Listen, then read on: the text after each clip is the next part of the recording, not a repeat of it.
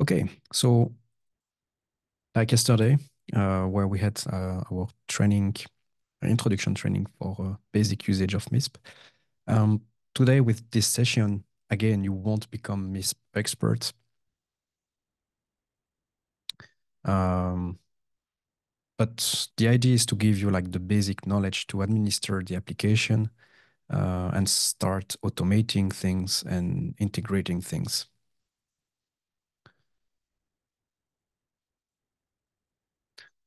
Okay, so the agenda for the day. Alex already pasted in the chat this training document that has a lot of information.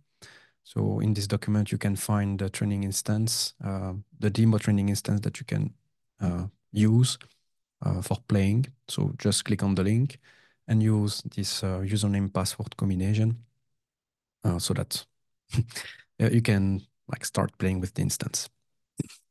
Just be aware that this training instance will be open for at least 7 days so that you can show your colleagues, you can continue playing with the instance. But after these 7 days, we won't guarantee that the password will still work.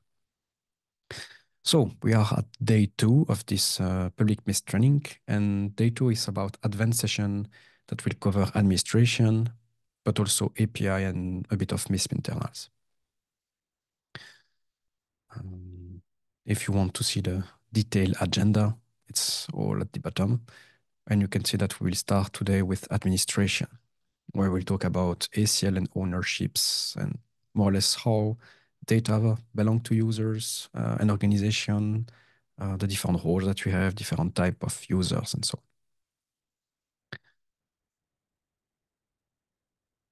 on. Okay. So let's start. So we'll just log into that instance, the training instance. And we'll start having a look at the administration tab. So if I'm not mistaken, the users you are being given, they don't have the privilege. No, you don't. You don't have the privilege to access this this page. So sorry about that. That's something to change for next time. So we just have to have a look at what I'm doing. So let's start with organization. So organization in MISP, this is like the entity that will contain many users. So if you remember from the session yesterday, you were creating events, as you can see on this one, user 67 created that event. And you can see that automatically the creator organization was assigned to that event. So see if I click on this event, you can see that the creator has this event as assigned to that organization.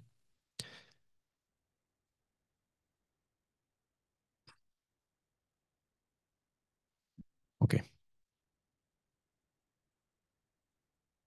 So in this instance, in the training instance, we have 10 organization, org 1 to 6, one demo org, one main org. This is the org where that you were using. See, it has like 110 users.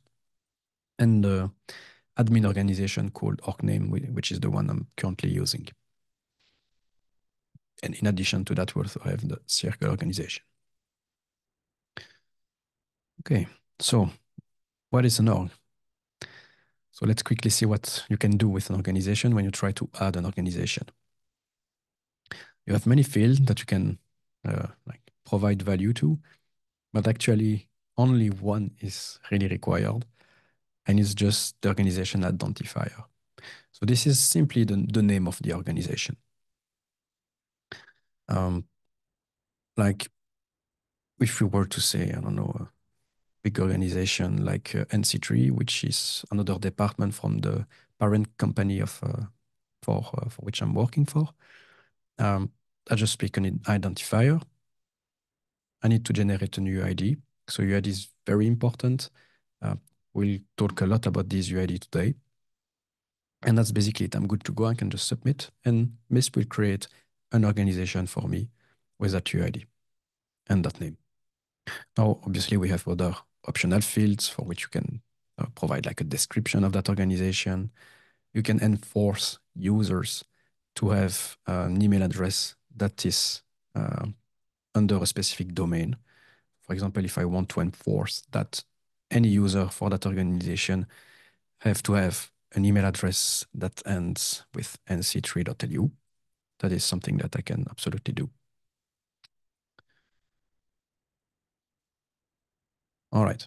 And then additional stuff like nationality, sector, type of organization, and so on. So if we have a look at an existing organization like the Circle one, we can see that the name of that organization is simply Circle. The UID is this one. We have a small description about that organization saying that Circle is the third in Luxembourg for private sector, common and non-governmental entities. And in this organization, we have many users. So for example, Alexandre Dulaunois, which is here in the chat today with us. We have my user as well that is in this organization. We have Luciano, which is also in the chat with us today. So all these users, they are tied to the Circle organization, meaning that whenever they will create data such as event, these events will be like assigned the Circle organization. All right. So that's more or less it for the organization. We'll come back to the local and remote part when we'll talk about synchronization. But for now, let's just leave it as is. And let's go to the next topic, which is users. So users, pretty basic. As you would expect, users allows you to like log in into the system. And once again, you can see that they are tied to an organization. This is pretty standard. So let's see how you can create a user. So to do that, just click on add user. And then you have to provide a bit of information. So an email address could be test@test.test. You can decide to set the password or not. If you don't set the password, password will be randomly generated and it will be sent encrypted by using the PGP key of that users by email. So if I were to use a valid email address like this, I can fetch the PGP key. So I'm clicking the button, it will take the email address, do a PGP lookup on the key. I can just select this one and automatically it gets pre-filled. So that's pretty handy. Now, if I create that user, as I didn't set the password, a randomly generated password will be sent to me and I will be able to change it the first time I log into the application.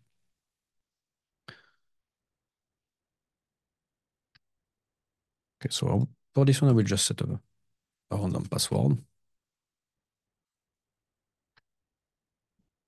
Actually, there is no point in creating an event user, so let's just leave it as is.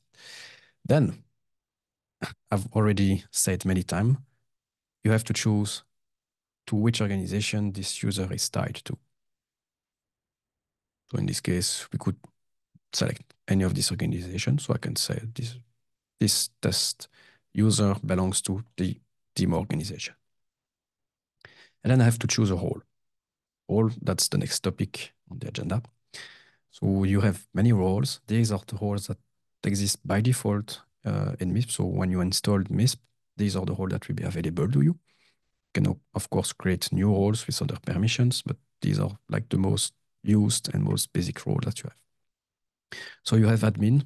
Admin are basically super admin of the application. They can do whatever they want. They can create users, they can remove users, they can create data, they can modify data of other organization and so on. They're basically super admins. So usually you don't assign the admin role to anyone. The next one is org admin. Org admin means that it is the administrator of a specific organization. So typically the process is when you create a new organization, you will be given the org admin role so that you can create users, but only for your organization. So in the case of Circle, we have all admins, so super admin of the application. So this is not that interesting. In case of org one, you can see that we have one user that is the org admin, another one which is a user, and a third one which is a sync user. We'll come to that later on.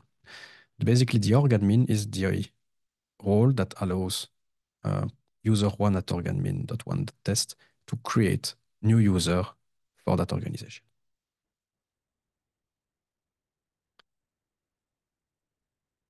Then you have more optional field like the PGP key. And if you use export for intrusion detection system, you can also set an IDS number. And then more options like to subscribe to notifications such as emailing, to send credential automatically, or to disable a user. So once you're happy with that, you click on create user and you have your user created.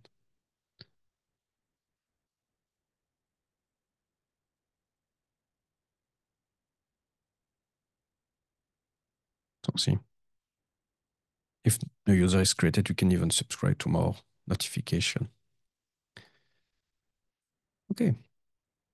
So that's it for users. And now let's jump to roles. So this is the list of roles. So you might remember we saw them like a few minutes ago. The admin, org admin, user, publisher, sync user, read only. These are roles that have a lot of different like permissions. For example, the org admin, you can see that it has the org admin permission. It also has some audit action, like many of the other roles. An org admin in this instance can also edit tags. So if you remember from the presentation yesterday, you can create custom tags, like we call them free tags, and an org admin can create these tags. An org admin can also like edit and create sharing groups in opposite to a regular user. So you can see it has many different permissions that regular users.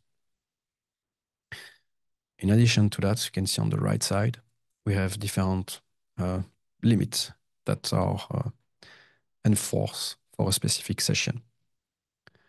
Like a user in this case has a memory limit of 2 gigs, meaning that whenever a user performs an operation on the application, it cannot go over 2 gigs. Otherwise, the application will terminate the connection and receive an error. We have a similar concept, but instead, this time of memory limits, it's about execution time. So if a process that a user start takes more than 200 seconds, then it will be terminated as well. And last but not least, we also have some kind of rate limiting system that is only available on one specific endpoint. We will cover it during the API session. This endpoint is the REST search. So it's basically the API that allows you to filter and export all the data in MISP. And for this specific endpoint, you can enforce like a rate limiting. So why this endpoint and not the other? Because this is the most intensive in terms of resource endpoint that we have in the application. So it's to make sure that people are not like abusing the system. Okay, but obviously, if you are not happy with these settings, you can always edit them. Like for example, if you want to give more execution time and memory limit to the org admin, you can simply click on the edit, and you can change the memory and the execution time. We can even give more permission to that role. I click on edit, and now I've added more permissions. You can also create new roles. Simply click on add role, and you have the same form than the edit one. So you could create a new role. You give it some special permission. Can this role manage its own event? Can this role manage all the events from the organization? Can give a memory and execution time, and then you can also specify which additional permission that role can have. Click submit, and you created the role. All right. So see, users, roles, and organization in MISP I don't think it's that complex as long as you understand that a user has only one role, and this role has some permission associated to it. And also that user, they always belong to an organization. So you don't have user without organization. So if you go in the list of users, you can see they are always assigned to an organization. And finally, whenever you create data, specifically events and its attributes and object and so on, they don't belong to a user, but these data belong to an organization. And it's pretty straightforward to see that we see that the organization that creates the data is, well, it's based on the organization, not the user. Okay, so that's more or less it for the ACL ownership part. Now for a more complex topic, now we'll talk a bit about synchronization. In synchronization, we have two ways to get data. So the first one, we could call it server synchronization. This is the mechanism that MISP uses to like push information or to send information to other MISP servers, but also to pull or download information from other MISP servers. So we call that a remote server or server synchronization. And we have a similar concept with feeds, but in this case, it's only pulling, so downloading data, where MISP can subscribe to a feed and simply go to that feed, downloads it, and save it locally. And we will see the difference between the two and the most important option that you can use using these two. At first, let's start with servers. So on the server index, you see all the other MISP instances for which, first of all, we know about, and also for which we have a connection to. So this training instance, I will also call it the main instance, and you might now understand why your user belong to the organization org main, because the instance we are in is basically the main training instance. And these 4 instances, there are also training instances, namely 1, 2, 3, and 4. And you can see we also have the associated organization 1, 2, 3, and 4. So on this screen, you see all the configuration that we have for each server. And I think the most used functionality on this screen is the run connection button. So the connection test button. Click on run. It does a compatibility check, a connection check. So you can see the local version, you can see the remote version. You can see the status. If it's okay, it means you're good to go. You can fully synchronize in both directions.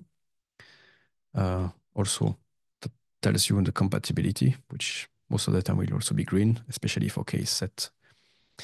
And the last one, which might be weird, is that we also is doing what we call a post test. So we are sending a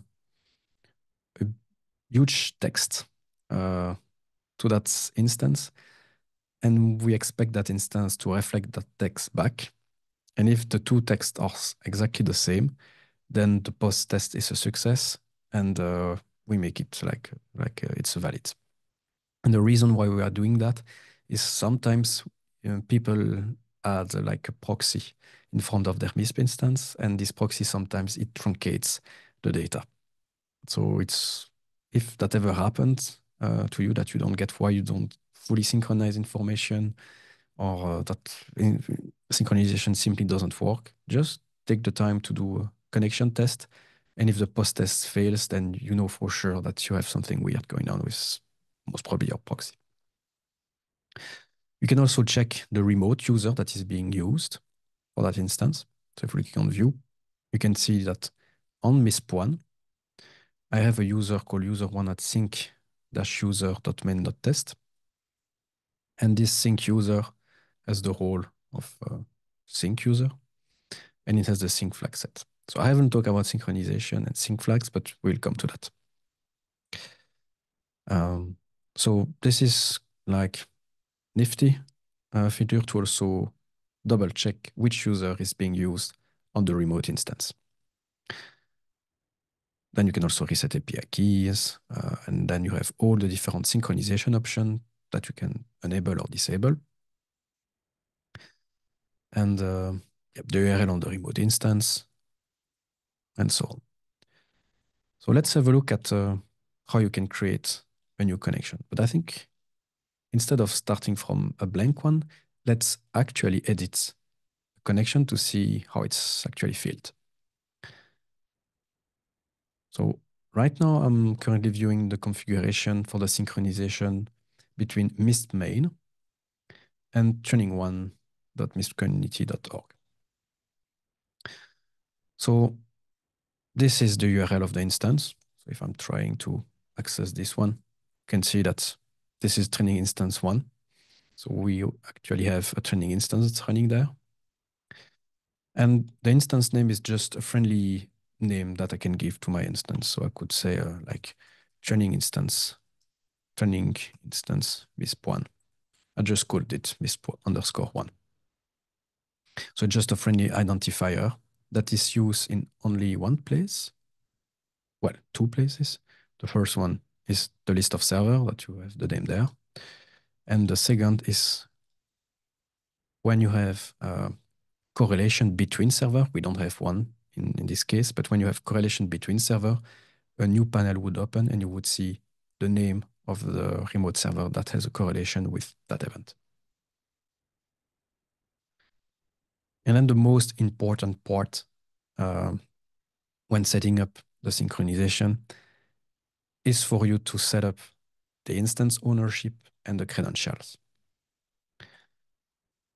So for that, I also realized that I forgot to share with you something really cool yesterday, which is called a cheat sheet. Just hold on.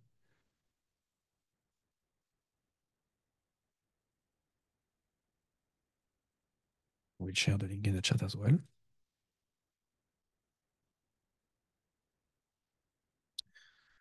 Okay, so this cheat sheet, it's a good reminder of what we saw yesterday, but it also has more information. So it's basically multiple topics. The first one is about the MISP concept. That includes different terminology that I use throughout the training. Same, a quick reminder about the distribution, an explanation on how synchronization works. We'll come to that in a minute. What I call the data model cheat sheet. So it explains the different data structure that we have in MISP to encode information. For example, event, what is the purpose of event, what are the use cases, and some additional notes. And at the end, something that we will also cover later today is the user and administrator cheat sheets. So that gives you some like cheat sheet for extracting information using various things and administering your MISP instance, such as resetting passwords, for example, or removing the brute force logging protection. All right. So let's have a look at this small diagram. In this case, we have two MISP instances. We have MISP1 and MISP2. And for you, in order to have a synchronization between the two, in this case, we are looking at MISP1 having a synchronization access to MISP2. MISP1 needs to have a user on MISP2, right? Because if MISP1 doesn't have a user on MISP2, then MISP1 cannot prove that it can access MISP2. So that's how we actually give authorization to remote instances, right? So in our case,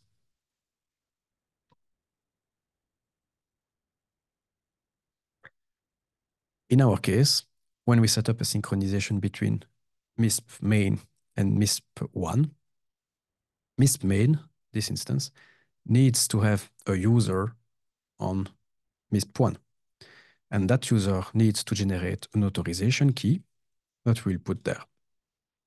And so now MISP main, now that it has access to the user on MISP1, MISP main can use the authorization key of the user in MISP1 to actually interact with the data on MISP1. So that's what this diagram tries to show you, that we have a user in MISP2 in this case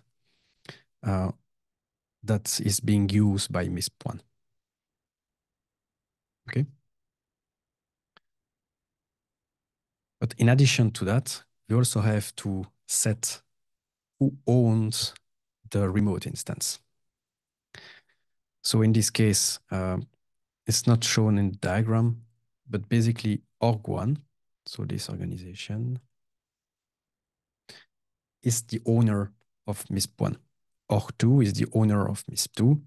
Org main is the owner of our training organization. And for example, Circle is the owner of many instances. Like we have an instance for the private sector called misbrief.circle.lu. This instance, Circle is the owner of that instance. So if we were to set up a synchronization link between MISP main and misbrief, then we would use Circle as the owner of that remote instance. So it's very important that you set this correctly because this is used when we are synchronizing data under sharing groups. So the issue, if you were to, instead of using org1, you were to use org main, what would happen in this case is that you might send more information to the remote instance when it comes to sharing groups. So that's where things can go wrong, basically. So if you're not using sharing group, it doesn't really matter, but I think it's a matter of good practice to ensure that you assign the correct ownership to the training instance that is remotely there. So in this case, we leave it as org1. Okay. We'll come to that local and external org later on. Then you put the authorization key there. You select the synchronization that you want to use. We'll talk to that in a minute. And then once you're good, you click submit. And there, at that point, you can check that you have access to the server, and you can check that the API key is the one of the user you actually expect to be on the remote instance. All right, so let's quickly see the different synchronization options that we have. And for that, I will go back to my diagram and show you that we have two synchronization mechanisms, namely push and pull. So in this case, on MISP1, we have created a synchronization link to MISP2, and MISP1 can use a user on MISP2 to manipulate data on MISP2. So MISP1 can first pull information from MISP2. So that means MISP1 can use the user it has on MISP2 and download all events that user has access to and save them in MISP1. So that's the most typical way to synchronize stuff, is just to pull anything that is remotely there. So in our case, if I want to download all the information that is on MISP1, I can just click this button, pull all, and my MISP will connect to MISP2 and download everything. So the other synchronization mechanism that we have is push. And it's completely the opposite. So instead of downloading information, we send information to the other instance. So if I'm connecting, once again on this one, and I click this button, push all, MISP1 will collect all the events that should be pushed to MISP2, and one by one, it will send all events to MISP2. So these are the two synchronization mechanisms. And this push and pull, you can see that it's only a one, like I like to call it, a one-way synchronization link. Because it looks like it's two-way, but it's actually only one, because MISP1 can push data and pull data from MISP2. But you can see in this case, MISP2 cannot pull data from MISP1, and MISP2 cannot push data to MISP1. So if you want to have this two-way synchronization link, MISP1 has to create a user on MISP1 for MISP2 that MISP2 can then later use to pull information or push information to and from MISP1. All right. So you can pull, you can push. if you can pull information, that means you can view that information. And that's exactly what you can do if you click on the magnifying glass. So this is the Explore functionality. If I click on this one, what I'm actually doing, and it's pretty obvious in the user interface, I'm simply viewing all the events on the remote instance MISP1. And you can see we only have 2 events over there. See, on this one we have 16, but on MISP1 we only have 2. So I can also explore these events. So if I want to see what is inside this event, I can just click on the view. And I don't mind the debug messages. This is a training instance. But yeah, I can just explore. So you see, it really looks like it's an event in my MISP main instance, but I'm simply viewing a remote event on another MISP instance. So if I think that this event, it's a really cool event and I want to have it locally, instead of downloading all the information that is on MISP1, I can also cherry pick these events that I find interesting and save them locally. And you can do that by just clicking on this Fetch Event button. So if I click on this button, I will simply download that event on my MISP instance. There is no point in doing it because this event already exists on my instance, and this is an event that was created by one of you. You can see ID 32. Okay. So what else can we do? So we can push, we can pull, we can push sightings. Sightings, if you remember, we talked about it quickly yesterday. But sightings allows you to say that you've seen something or that something is a false positive. So when you set up synchronization link, you can also decide if you want to push these sightings or not. You can also decide if you want to cache that remote instance or not. We'll talk about caching a lot in the feed section, but basically caching, it allows you to have a local cache of whatever is on the remote side without downloading everything locally, so that you have access to the correlation. So, for example, I could simply enable caching for this one. See, it's not cached, and I can start a cache job. To wait a bit. There we go. Now we have cached everything that is on MISP1. And if I look at other events, now you can see, oh, we know about MISP1. And this, we see a correlation that this event has with another event hosted on MISP1. Okay, we can see that this is the attribute that correlates. All of these, they correlates as well. So it's also a good way to see that you have correlation both on one MISP instance, but also you can see correlation across multiple MISP instances.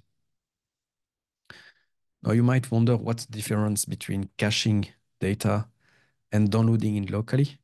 Why wouldn't I download everything so that I have everything locally?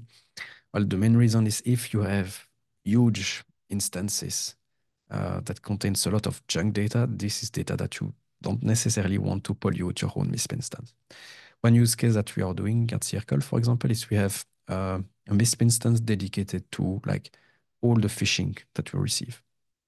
So this one, it has a lot of junk, a lot of data, and we don't want to have that all of that data in our production system. So what we do, we simply cache all the data on that remote instance so that if in our production instance, when we do threat intelligence, we see a correlation with one of the phishing on another MISP instance, on the junkyard, like we call it, then we know that this event on the junkyard, it's maybe interesting to have a look at. So in that case, I could just simply explore that instance, collect the event, and if I think that this event is very interesting, I can choose to download it locally and then share it with the community. So that's the main purpose of caching. Then we have something that we didn't talk about. It's pushing and pulling galaxy clusters. So you remember galaxies and galaxy clusters, these are context that you can attach to event and attributes. But something that we didn't cover yesterday is that these clusters, you can also create new clusters. You can also fork them and so on. And so when you do that, you also have the possibility to push and pull them to and from other MISP instances. And you have exactly the same functionality for analyst data. If you remember analyst data, this is the mechanism that allows you to add a note or add an opinion on, for example, an event or an attribute. I remember I used one of them. List analyst data. Yep. This one. So this one is attached to, doesn't say.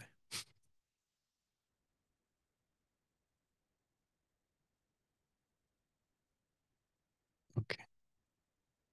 This one is attached to an attribute. There we go. This one. So remember this opinion and this note, we created them yesterday. So this information by default, when you create a synchronization, the checkbox is not checked. So if you want to also push or pull analyst data from other MISP instances, you have to enable these synchronization methods. And we have a bunch of different settings. Like you can force event to be in unpublished state on the remote server. You can also publish without sending emails. You can skip proxies and so on, provide server or client certificates. But I think the most important are the two last ones, the push and pull rules. So I will quickly explain what these are. You remember this filter interface where you can like provide some filters to filter your event index? For example, you can say that I only want events that were published. Not very practical, but let's go with it. Like from the 1st of January, let's say. And I also want to have any event that are tagged with TLP green.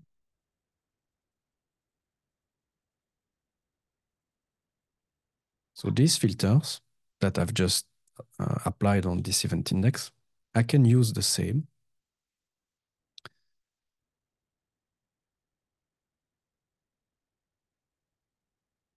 I can use the same when I create a synchronization rule.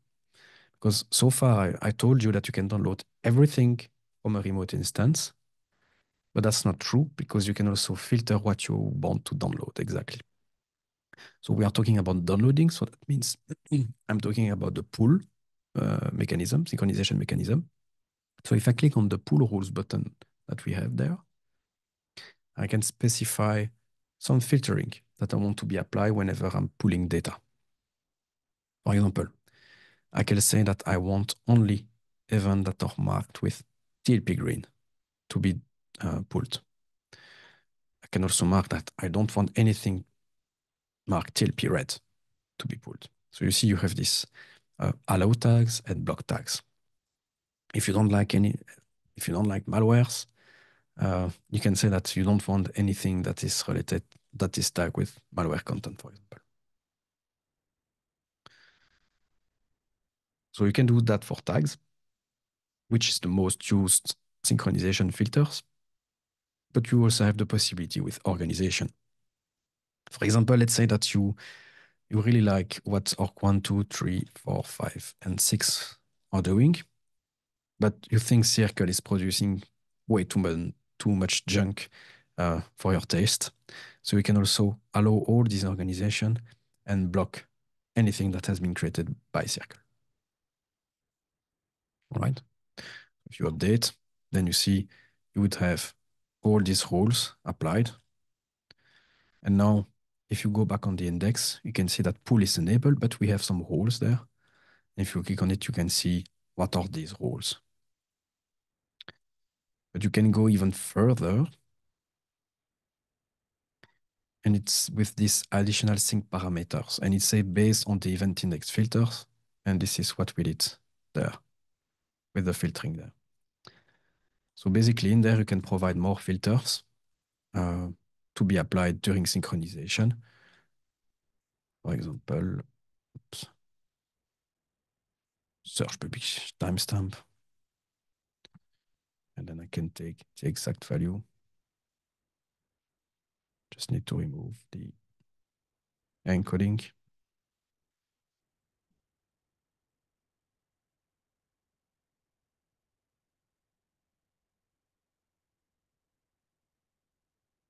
There we go. Almost. There we go. And so in that case, anything that were published before that date won't be pulled. So all of these sync parameters will have a closer look at what you can set in there during the API session. All right, so we'll quickly get rid of these rules.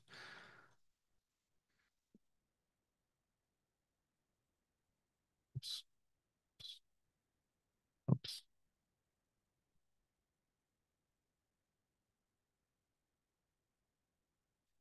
Okay, cool. All right. So let's check. I don't see any question in the chat, so I guess everything is more or less clear. Or at least I hope it is. Now, to continue on the synchronization aspect, we'll have a small discussion about something that is quite interesting. It's about data deletion. So let's say that I create my event and we create a sensitive incident. And I put this incident as, let's say, connected communities. Then for this incident, I will add person. I will add passport number. I don't know if we have validation for that. No, we don't. Okay. So I've created something that is very sensitive, something that you wouldn't want to share like publicly. So something that you would probably only share with really some specific organization or even not share at all and keep it for yourself. But let's say that you did that and then you publish that event. So you can see the event will be pushed because we choose the distribution level connected communities. And then later on in the day, you go back to that event and you realize, oh, that was connected communities. I thought it was your organization only. So let's quickly remove that attribute. Okay, I will quickly remove it. Now as I removed it, the event is not published anymore. So I will quickly publish it again. And there we go. Now you might think, okay, finally, I undo my mistake. I didn't share or leak that information, that passport number information. I'm good to go. But that's actually not true because even though it looks like the attribute was deleted, it's not really deleted. It's actually what we call soft deleted. And what's more, if you deleted it by mistake, you can choose to actually restore that information. So now it's restored. And if I go on the other MISP instances, like training 1, you can see that, oh, sensitive incident is there. Even though it might look empty, you can see that I can still see the deleted attribute on this other instance. So you see, deletion in MISP doesn't work like you would think it works because of this peer-to-peer nature of synchronization links that we don't have the real concept of true deletion. So we have two concepts of deletion. We have what we call soft deletion and hard deletion. So you see, when I try to delete something, it says that we are about to soft delete that attribute. So that means that it will not be purged, so it will not be removed from the database. And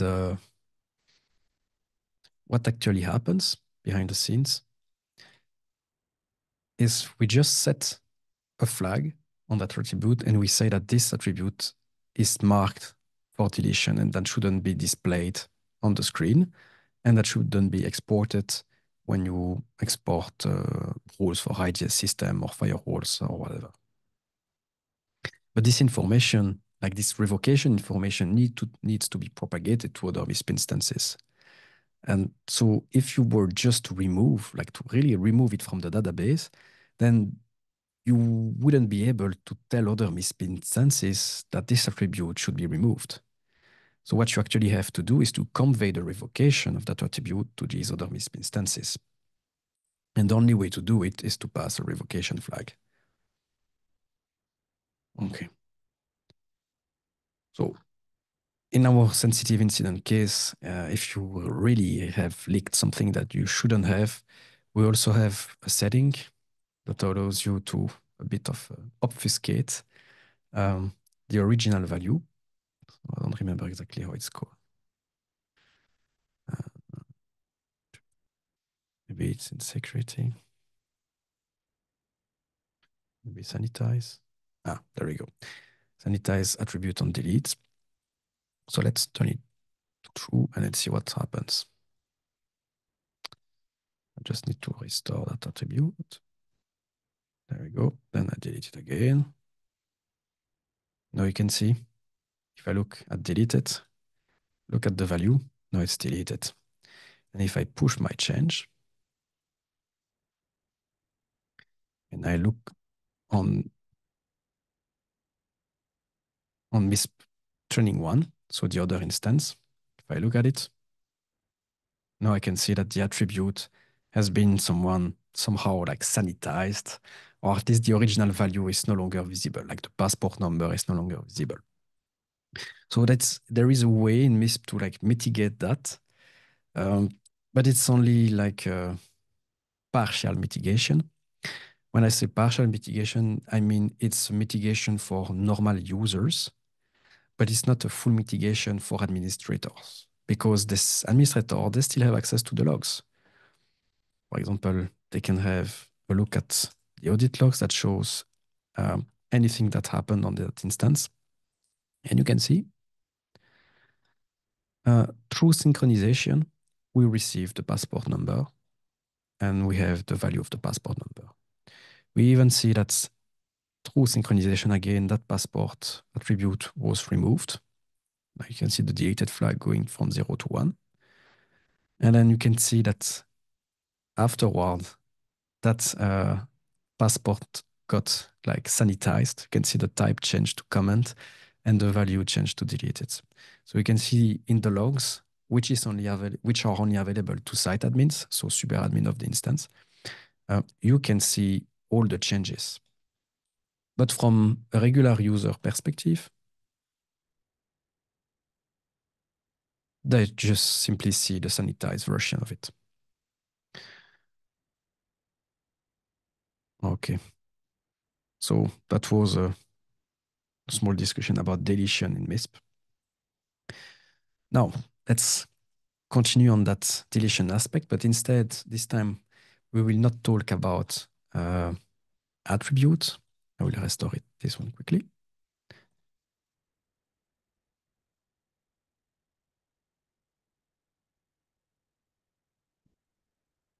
What I will even do this.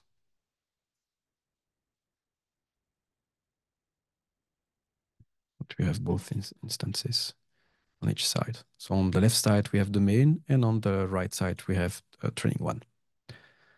So now we can see that we undeleted the attribute and they all have the same value.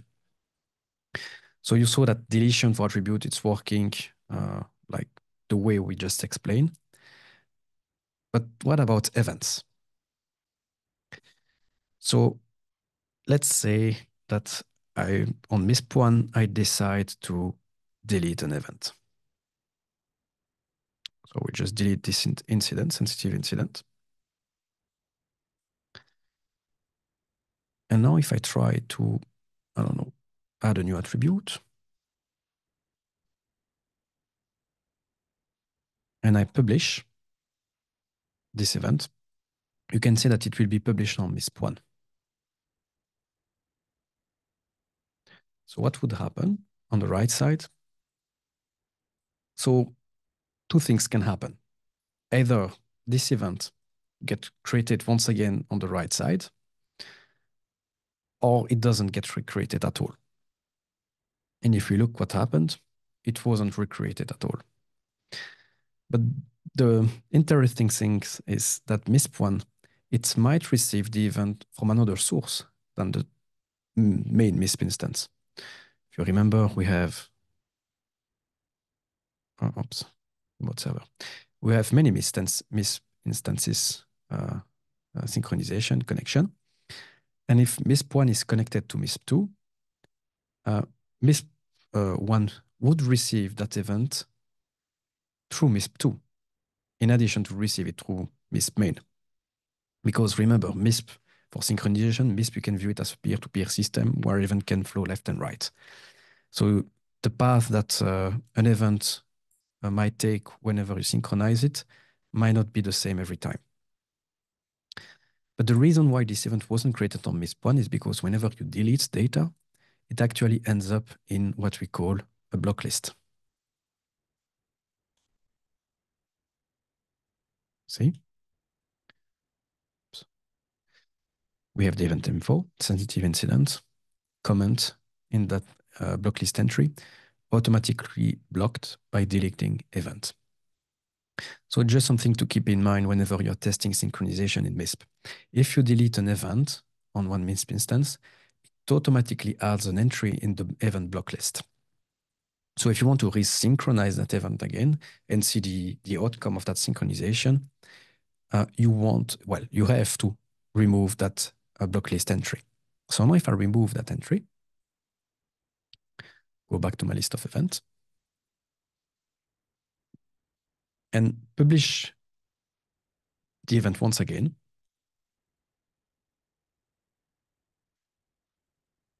we can see that we got the event back because we removed it from the block list entry.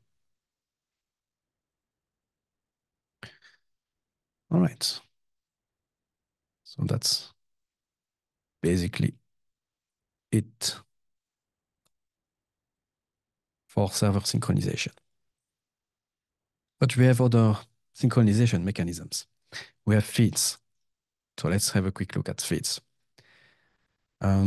So feeds, we have, let's say, two concepts of feeds. The first one are feeds under a specific format. And the second one is feeds under, let's call it, free text formats or CSV formats. So the first one, for example, the CSV formats, you can, in your MISP instance, subscribe to a feed that is hosted online or locally. So if you have a look at this one, I'm not sure if this feed works. So let's check. So you can see this feed is basically just a list of IP addresses that are apparently Tor exit nodes. So what you can do is you can enable this feed. So it is this one. And you can preview that feed. So I'm not sure if there are some kind of rate limiting, so I will be, let's see. Yeah. And this one is even worse. It's a SSL connection. It's interesting. Maybe it's not the correct one. Which one did I take? Take exit. Oh, it's doing something. So I'm just previewing what is in this feed. So it's the CSV. And so MISP knows a bit about the format of the CSV that you can define in the settings of the feed. And what MISP is actually doing, it's downloading this feed like this and converting each rows into its according attribute. So in this case, you can see it created an attribute of type IP destination, right? So I'm just like remotely browsing the feed right now. But what you can do, in addition to just like remotely browsing, is you can choose to download it, like to fetch it. And so what happens if you try to fetch this feed?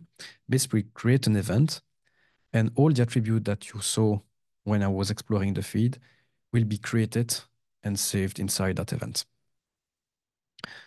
But again, sometimes you don't want to have that information saved as an event in your MISP instance, especially that kind of feeds that might change on a regular basis.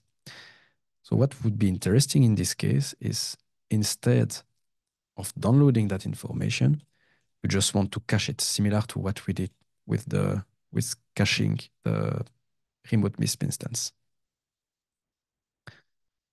And now what I can do, I can choose to cache that feed.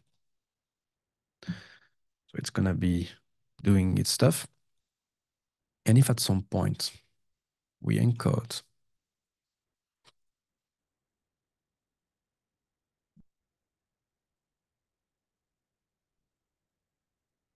the cache is still ongoing. So if at some point we encode that and the cache finishes, this one, it says not cached. So the job is probably ongoing, but once it's done, you will see like correlation link between the attribute you created and the feed that has been cached.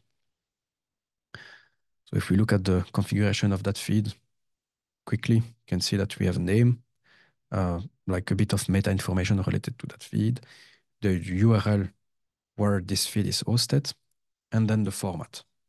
So see, we have the MISP format that I will talk in a second, and we have the free text and or simple feed format. These are basically the same. The difference between the two is if you select CSV, you can specify which column is the value. For that specific feed, we use CSV, but we only have actually one row, one column, which is the value. So MISP automatically knows that this is the value. But if you would have like multiple columns where we would have, for example, IP and then the actual IP and then some meta information or tags, then you can specify which column in that CSV is the value. If you have delimiters, you can also like specify the delimiter and so on. So you have many stuff to choose from. There is just one setting that I think it's important to mention, is that delta merge. No, actually not this one, sorry. Delta merge goes along with target event. And this is the one I want to talk, target event. So whenever you will pull that feed, I'm not talking about caching, I'm talking about pulling. So downloading the information stored in that feed locally.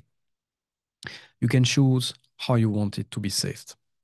By default, we set it to fixed event, meaning that each time an event, each time this feed will be pulled, the information will be stored inside the same event every time. So the first time you pull that feed, it will create an event and assign that event to that feed. The other mechanism is new event each pull. So each time you pull that feed, for example, the Torexit node, if you decide to pull it every day, each time you pull it, it will create a new event. So that means if you set it up like this and you pull that Torexit node feed every day, after 1 year, you will have created 365 events containing probably the same data, or at least data that overlaps a lot. This is not optimal at all, as you might guess, because you will create a lot of duplication, you will create a lot of data in your database that doesn't really provide any value. So by default, we set it to fixed event, but in some cases, I think it's pretty rare, but in some cases, it makes sense to decide to create new event each time you pull that feed, if you want to see like tracking changes over time. But I think that's a very specific use case. Okay. Now, the other MISP feed format that I want to talk about is the MISP feed format.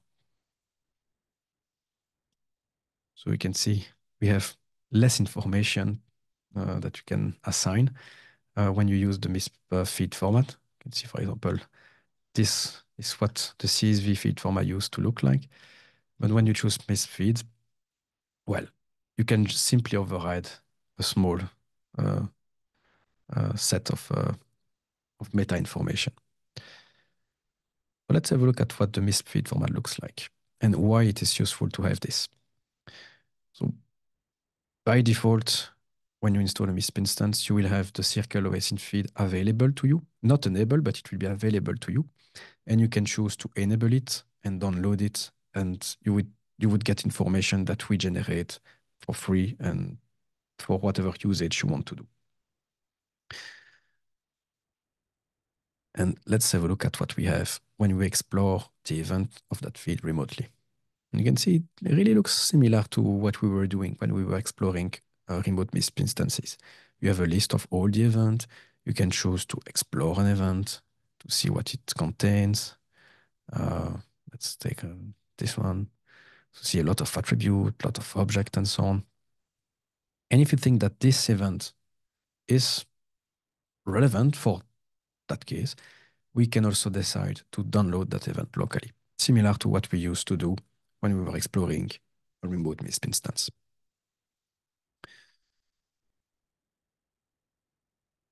Okay, but now you might wonder what's the difference between using a feed and using MISP synchronization? Well, using a MISP a feed under the MISP format or using simply a MISP server with a synchronization. Well, for us, it's way easier to just expose that to you. This is what actually MISP under the MISP format looks like. Just an open directory with a lot of JSON files. And with that, you don't have, we don't have to provide you authentication. We don't have to create users for you. And it's way more secure to have like this kind of open directory than having to run a full-blown application. So the format is basically each JSON file is actually an event. And we have what we call a manifest.json that contain like all the events and the basic information associated to these events. So for example, this is one of the events. We can see who created that event. We can see the tags that are assigned to that event so that we can perform filtering before pulling this event locally. And we have like the title of that event and some information related to when it was created, when it was last modified, and so on. These are MISP feed format. Something else that you can do, instead of running these feeds using network as a source, you can also choose to have the source as local. And what we mean by local is a file path on the operating system, like on the server that runs MISP. And instead of the URL, you would just simply provide the path of the directory, like MISP feed. And then what MISP will do, it will go in that directory, download the manifest, and then loads and pull all events one by one. Using the local impute source instead of network it's how we usually provide synchronization and data updates in air-gapped environment. So because in air-gapped environment, you cannot issue like a connection to other instances. So that means you cannot issue connection to other MISP instances, and you cannot issue connection to a feed that would be hosted online. So to have data, to update the data on this air-gapped system, we simply export all the data as a MISP feed format on a USB key, for example. And then we plug the USB key on the server, we copy over the file, and then we can load all the data using the local, and we provide the path on the disk. All right. So now next on the agenda is our MISP settings and diagnostic. So I will quickly go over how you can like view the different settings that you have in a MISP instance, how you can diagnose the different logs that we have, and how you can update your MISP application.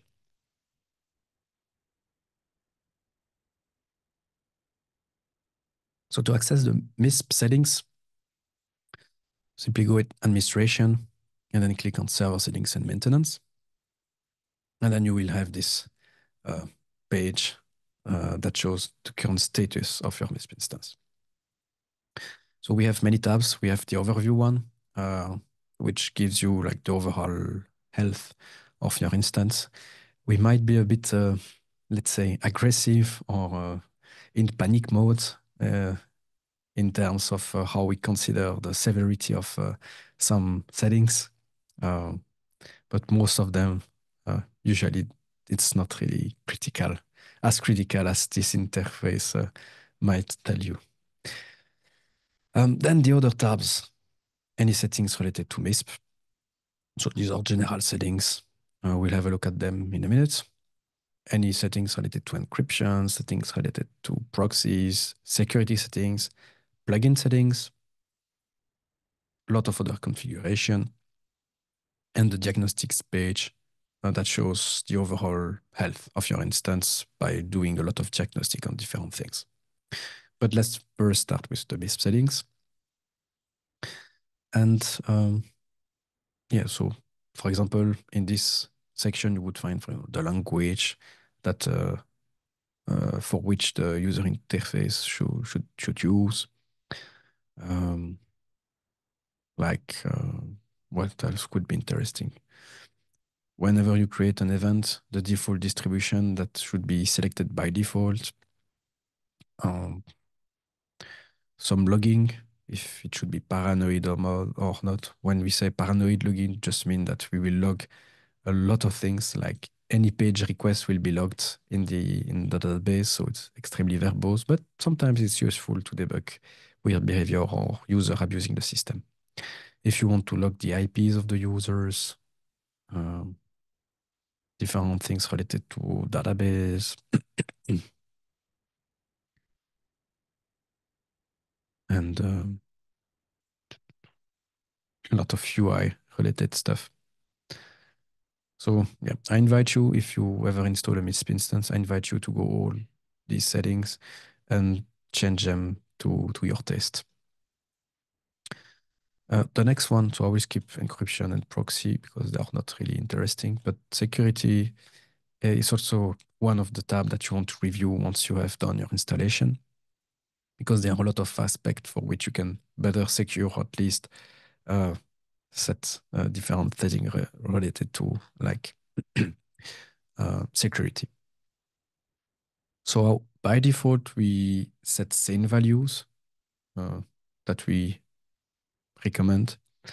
But in some cases, it makes sense to change them. For example, the session there, you could decide to use something else. We really advise to use the PHP one, and in PHP, configure it so that you use Redis. So it's one of the best way, but that's how it is. I think that's how it's configured by default when you perform the standard installation. Then yeah, timeout if you want to change them. One of the reasons why you saw this notification and notice messages is because you can see the debug has been enabled on that instance. And yeah, allows you to enable user monitoring. So you see right now it's disabled. That means we are not monitoring what you are doing on that instance. And for example, enabling or disabling email OTP so that you could force users to have OTP enabled and set up correctly in order for them to use the application, enforce password complexity policy. So see, you have a lot of choice there. For plugins, we will use that interface a lot after the break when we'll do the plugin development section. But basically, MISP, you already guessed, it has a plethora of integration in various ways.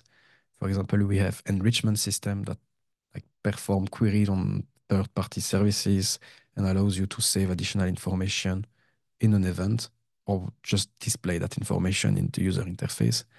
So in this one, you would have the configuration of all enrichment modules that are available in MISP. See that there is quite a few. Same for the import and export modules.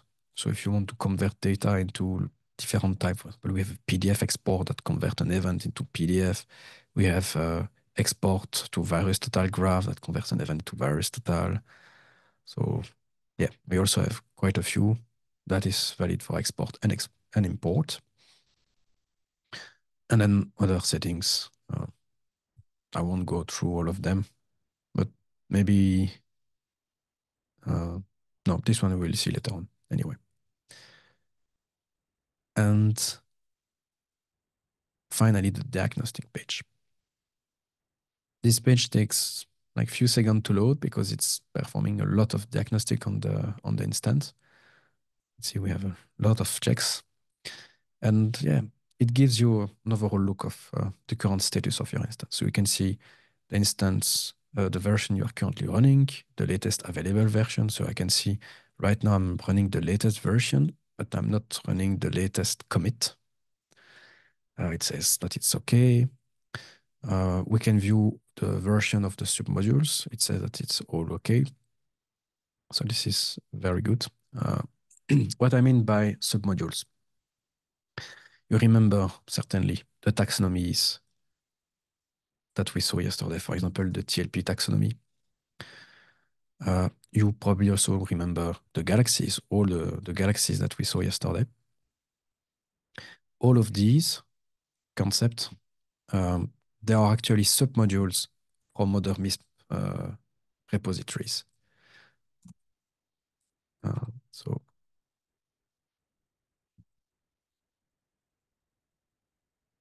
say MISP taxonomies.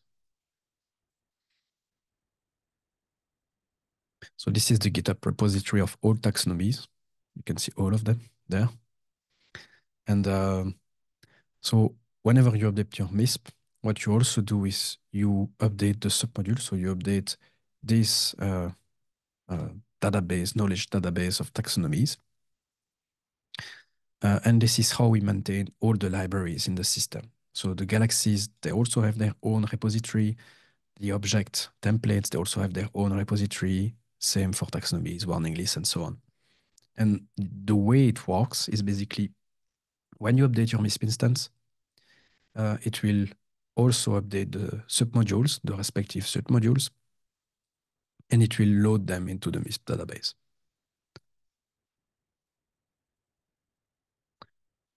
Then, to continue on the diagnostic aspect, MISP will check that it can write to many like directories. We also have a, a good security audit that provides guidance on how you can better secure your system. For example, in our case, we can see that for Redis, maybe we should set a password for the Redis database. Like it's also said that sensitive information are not encrypted in the database. That for the password, the minimum password length is set to 6, and it asks us to increase it. So we can see like basic security audits that like steer you in the right direction in better securing your MISP instance. Then, if you are having big issues with your MISP instance, it's always good to have a look at PHP settings. So yeah, these are stuff that you understand the value once you start having issues with that. And all the PHP extensions that are installed, so on. This one, this section, SQL database configuration, this is quite an important one. If you notice you have performance issue with your MISP instance, basically it shows you the current setting for these database settings, and it shows you the recommended value that you should set them. So we can see we bumped a bit the InnoDB buffer pool size. The default is this one. We bumped it a bit, but it's not quite to the value that is recommended there. Obviously, that depends, first of all, on your system, but also on the usage. If you only have one user that is barely using MISP, maybe there is no point in bumping these numbers. But if you have a lot of users or a lot of usage, it's worth to like optimize your database settings. Yeah. And then at the end, some administration uh, action that you can take like on-demand actions. Okay, so that's more or less it for the diagnostic. And now last one that I want to show is the worker. So you might have noticed in MISP, in some cases, when you do operation, they're not done right away. They're actually done by a background job. And this background job, they are basically jobs that are created and workers are waiting for jobs to appear. And once they appear, these workers pick that job up and execute the operation. One of these jobs typically is publishing. So see, if I try to publish that event, you can see the event is not published and MISP tells me that the job has been queued. So what actually happened is we created a job in the priority queue, and one of these workers that were just waiting for a job picked that job up and performed the job, basically. And what I want to actually explain by this interface, I would say 99% of the time, you don't really have to have a look at it. But if you think that something is wrong, like you have event not being published or not being synchronized, maybe that's because you have too many jobs in the queue, or because probably one of the worker died for whatever reason. And so it's always worth to have a quick look at that and fix the issue by just removing the dead worker or starting a new one. All right. Another one that might happen a lot is the emailing system. So if you have a lot of users and a lot of events being published, sometimes the emailing queue might get filled up quite quickly. So it's uh, worth starting a new additional worker to help reduce the load. All right.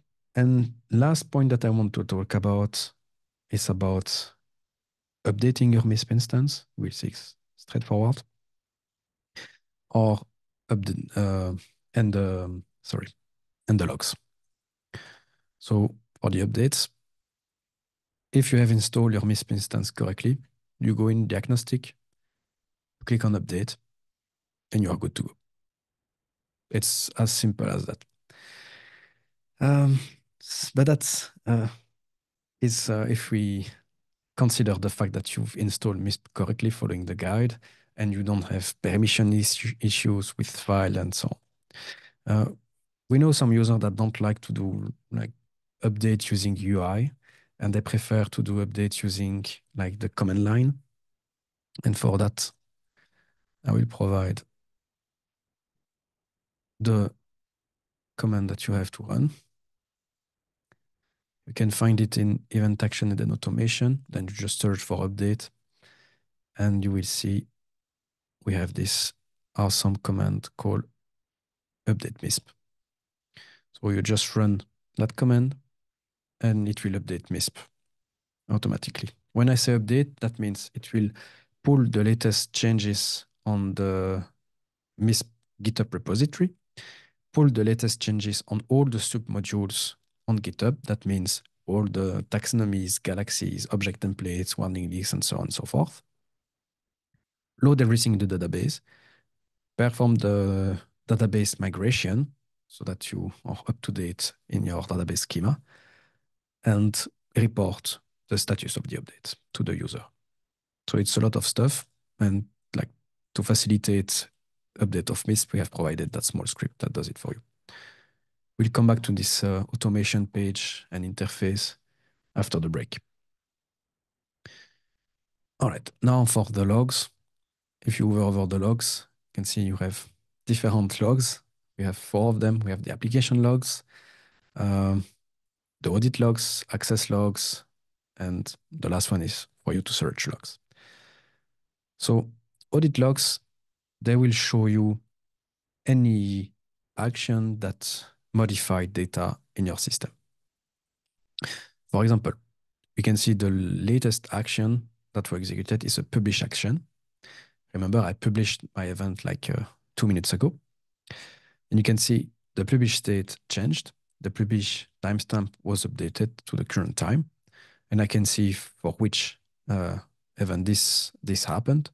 And I can even see that it was done through a worker. So another one is, for example, this one. This is me that I added an attribute on an event. I modify a feed, published a lot of time this same event, added again another attribute. So you can see on this log anything that that touches or that relates to data modification, whether it is deletion, edition, addition, and other actions such as publication. They will appear in these logs. Very useful to track changes. The other logs are the access logs, which we don't have enabled for that training instance. But basically in there, as you can see on the columns, you would see which user with which IP, and the organization for which that user belonged to perform these operations. And you would see the request that was done, the URL, the code that was returned by the server, the memory it used, the duration of the query, and so on. So it's not enabled, so we don't have anything. But if you enable it, you would see all of this information. It's basically nicely indexed Apache access logs that you would find. So instead of having to like search in the file, you have it in the database. And the last one, the application logs, it's basically a mix of everything. So it includes like all the logins, the data that were modified, the API usage, and so on. On this instance, we don't have data usage because I've enabled a setting that really do the segregation between application log and audit logs. But on normal installation, you would see everything mixed in this huge log view. So that's why we have compiled for you an interface called search logs, which is very handy whenever you want to search logs, basically. So let's say that we want to view all the logs related to, like, for example, this event. So first I have to choose the model for which I want to see the logs. In that case, if I want to see all the logs related to that event, I can just select the event model, put the ID of that model, and then choose any action. So if I want to see every time I did an edit on that event, just choose edit, click on search, and it looks like I never did it. I could do the same, for example, if I choose just to see attributes, get rid of the model ID. And now I can see, for example, that this attribute that I tried to create didn't pass the validation. And this is quite interesting. You might remember this one from yesterday for those who were there. When I try to create an IP address with this value, this is obviously a wrongly formatted IP address. So it created an entry in the logs. Something that is interesting in when you have like these validation errors saved in the logs is if you ingest huge files or use the API, sometimes you won't get all the validation errors, especially if you have like lots of objects and attributes and so on. So if you notice that something is weird because all the data wasn't created in your MISP instance, it's worth it to have a look at the logs to check that you don't have validation errors. Okay. And with that, I think it's time we do a small break. So we'll do a 15-minute break now. And after that break, we'll have a quick look at deployment option that you have in MISP, integration. So we'll have a look at how to automate stuff using the CLI in MISP, but most importantly, the API, where we will cover two aspects, the MISP API and MISP API, but this time using Python. So we have a Python wrapper called PyMISP that allows you to like manipulate a MISP instance using Python. We'll see many examples on how you can do many things. And after that small part, we'll have a look at how you can automate things. So we'll have a look at two features that we have in MISP. One of them being the workflows that allows you to like really uh, automate and generate workflows inside your MISP instance. And we will close the session by having a quick look on how you can create an enrichment module in MISP. So what I mean by enrichment module, if you remember, in some cases, you can perform enrichment. We did that yesterday, where you can, I don't know if this one will work. This one doesn't work. So let's take an IP address. With this one. For example, this one, we can, not sure if we have any result. Oh, we do. So with this one, we can do like enrichment. So we take a value and we perform enrichment on that value and we get a response back. And the idea is to see together how you can create a new enrichment module. All right, so let's say 15 minutes break now. So see you all at 3:30, no, 3:47 Brussels time. Thank you.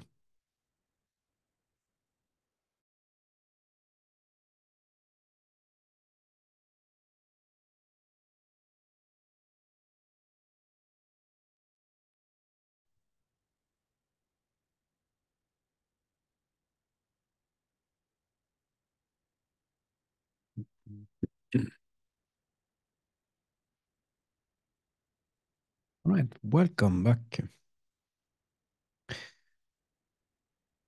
So, next on the agenda, deployment.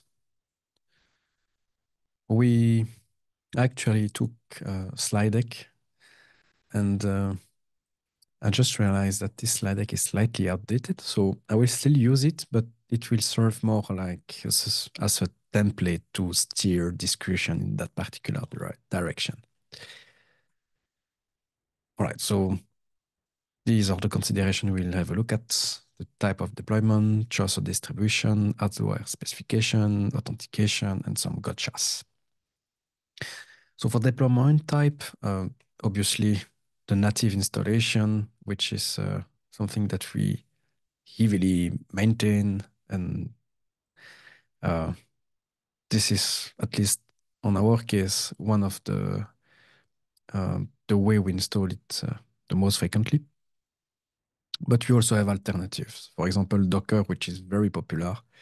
And yeah, talking about Docker, there are many Dockers available on the web. I mean, if you search for MISP Docker, you will see a lot of results. But I would say one of the best one that we have, when I say best, I mean the one that is the most maintained one, is the one that is based on the MISP organization page on GitHub called misp-docker. So basically it's this one.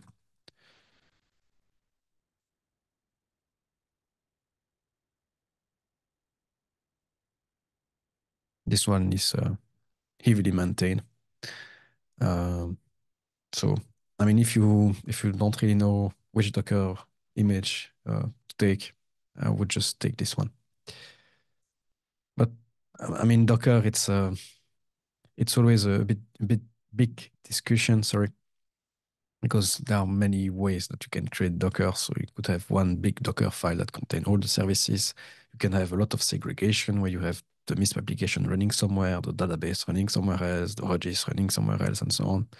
So it's most of the time it's a matter of taste. But I would say the official MISP Docker is the same way, at least, and how I view things. This is a personal opinion. As for distribution, then you can quickly realize that this slide deck is quite old. But at the time when it was created, that was the latest operating system, at least for Ubuntu. So you just need to bump these numbers to what is the latest released. So it's 24.04 right now. And of course, 22.04 and 20.04 will also work. And the latest Ubuntu release is our target platform. This is the one for which we test MISP on a regular basis. It's part of our CI integration. So yeah, if you can choose your distribution, go with Ubuntu. And especially that's also because that's the platform for which we can support you and help you the best with if you have issues. But still, we have some support of other platforms. For example, we have installer for these other platform with some RPMs that you can also find if you just Google it, just RPM MISP, and then you will get the result. But you can find everything on the website, and I'm sure Alex will provide a lot of link in the chat for you. Now, when it comes to hardware specification, so I would say as long as you go with SSDs, it's good enough.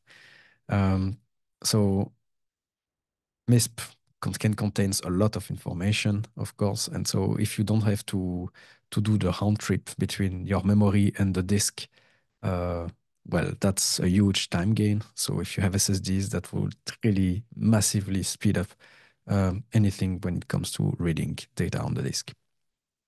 So we'll have a quick look at some configuration and what actually impacts performance when you configure your MISP instance, and how you should view and set the different hardware settings when you plan to install a MISP instance. So these are the factors that impact the performance on your MISP instance. So first of all is clustering of the data. So what it means by data point per event, it means how many attributes per event you will create. So if you remember, this is quite nice when you have events that contain, like in this case, some attributes. In this case, we have 20, 60, and so on, but you don't need to be shy about it. You can bump this number up to the few thousands of attributes per event. It's not a big deal. But the thing is, if you decide to use MISP just as a database and only create one event that contains millions and millions of attributes, this is where you can impact performance a lot. So it's better if you cluster your data by event. So now you might think, okay, but I have this feed that I'm getting, and this feed is huge. It has 500 million of attributes, and there is no way for me to like cluster it. When I pull this feed, it just creates one big event with 500 million of attributes. So how can I do this? How can I solve that issue? And the solution that we recommend for that is to make the clusterization yourself. That means you would, for example, create like 10 or 100 events, and you would put these attributes inside these events. Or if you have huge feeds like this, where you can do the clustering based on time, for example, day 1, day 2, day 3, and so on, it's also a better way to do it that way. Because, well, if you have to load the entire event in your memory, that can be a huge performance drop. So if you have good clustering of your data, it will be a huge gain for you. Now, the second factor that was there at the time, but nowadays is less relevant, is correlation, because before you had to block element that you didn't want to correlate manually, but now we have introduced a system that automatically adds some kind of block list on the element to avoid them to over-correlate. So nowadays it's less of an issue. But the third point is actually interesting. So we recommend to add context, like to add a lot of context to your event, and we even recommend to add context on attributes when it makes sense. But when you start to over-contextualize, this is where you can slow down your instance in general. What I mean by over-contextualizing, let's take, no, doesn't matter. Let's take an event. You see we have added TLP green on the event. If you start to add TLP green on every attribute in that event, this is what I would call over contextualization. because you can just benefit in the fact that tags on the event level propagate to the lower level, which is attributes. And so if you just attach a tag on the event level, you will basically save, I don't know how many attributes there are. 1, 2, 3. There are, let's say, 30 attributes in this event. You would save 30 entries in your database. So it doesn't sound a lot like this, but when you scale that to a huge production system where you have thousands of millions of attributes, then it really matters. Yeah. So try not to over contextualize, or at least make the contextualization clever. So now another aspect. So we've considered a factor that may impact performance. Yeah, actually, that's the next slide. Yeah, sorry. So to continue on the factors that actually impact performance is the number of users that are active at any given time.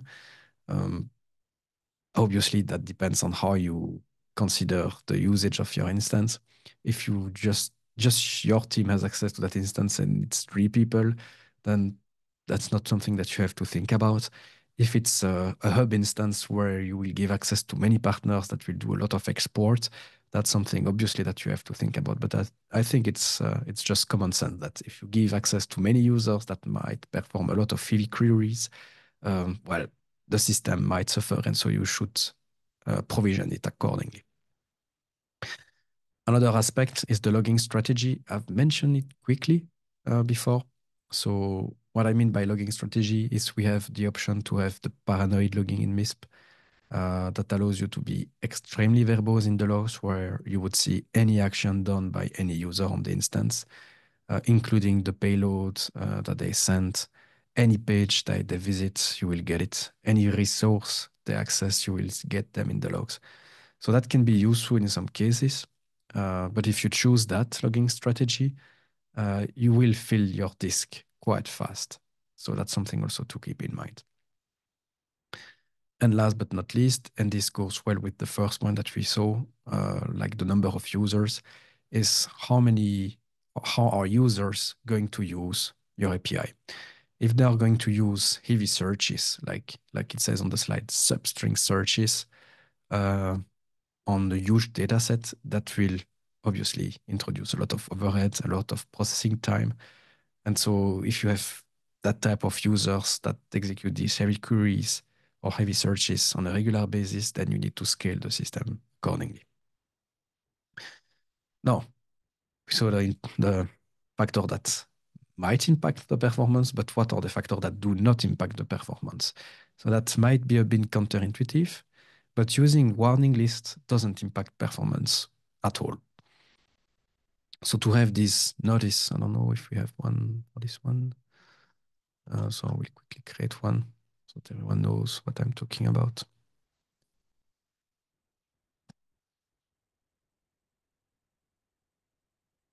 Okay, so these warnings, like this one, this IP says that we have a warning from the list of known IPv4 public DNS resolver, and we have the warning there.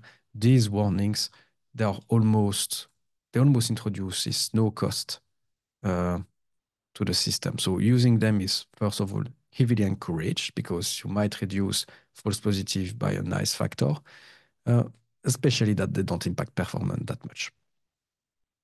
Next, the second point is the number of attributes on the instance. So you see the distinction. If you have a lot of attributes in an instance, it's usually, I mean, unless you're talking about thousands of billions, but it usually doesn't impact performance that much. It's all a matter of clustering these attributes.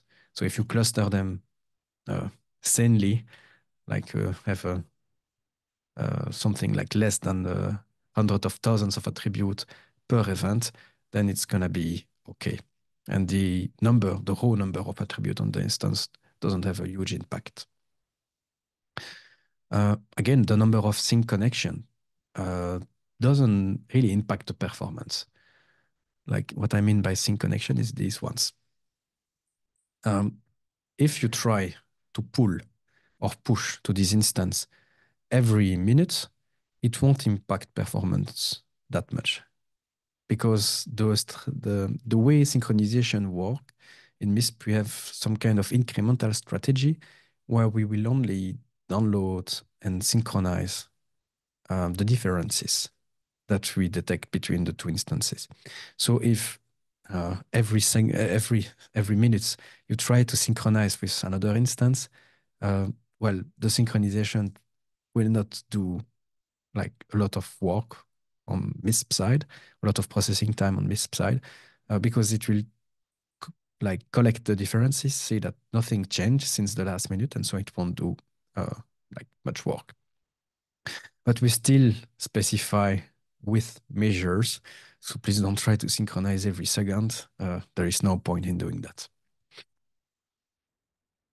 And finally, we have what we call automation channels or PubSub channels that we'll have a look at in like 1 hour. And so these channel, subscribing to these channels and using them to automate stuff, well, it's barely has any cost on this side. Now, talking about authentication, and that's a question we regularly have during trainings, there are many ways to provide authentication. The default way, which is the one you've been using so far, is to use the combination of username and password. But you also have other like plugins or built-in modules that have been contributed by third parties. So we are not using these. We are not user of these authentication plugins, but we know they are used. They're being used in the wild and they're being maintained by third parties. For example, the LDAP, this is a request that was asked yesterday during the training. And of course, we have LDAP integration, Shibboleth, OpenID, Active Directory, and so on. We also have what we call the Poor Man OTP, also called email OTP. It's a system that you can enable in your MISP instance. It's really straightforward. We have two kind of OTPs in MISP. The first one, which is the Poor Man OTP, when you enable it, it will send a token to user that tries to log in, and users will have to like prove that they have access to their mails by just copy pasting the token into the web interface. That's the simplest way to have the email OTP, and it doesn't require you to install any dependencies. We also have a different kind of OTP for TOTP, but for this one you have to install the dependencies, the PHP dependencies, and this one basically generates a QR code that you would have to scan using an authentication app or authenticator app like the Google one or the Microsoft one. And once you have scanned it, you will have like time token that you have to enter in your MISP instance. Like, I mean, it's pretty standard in the industry.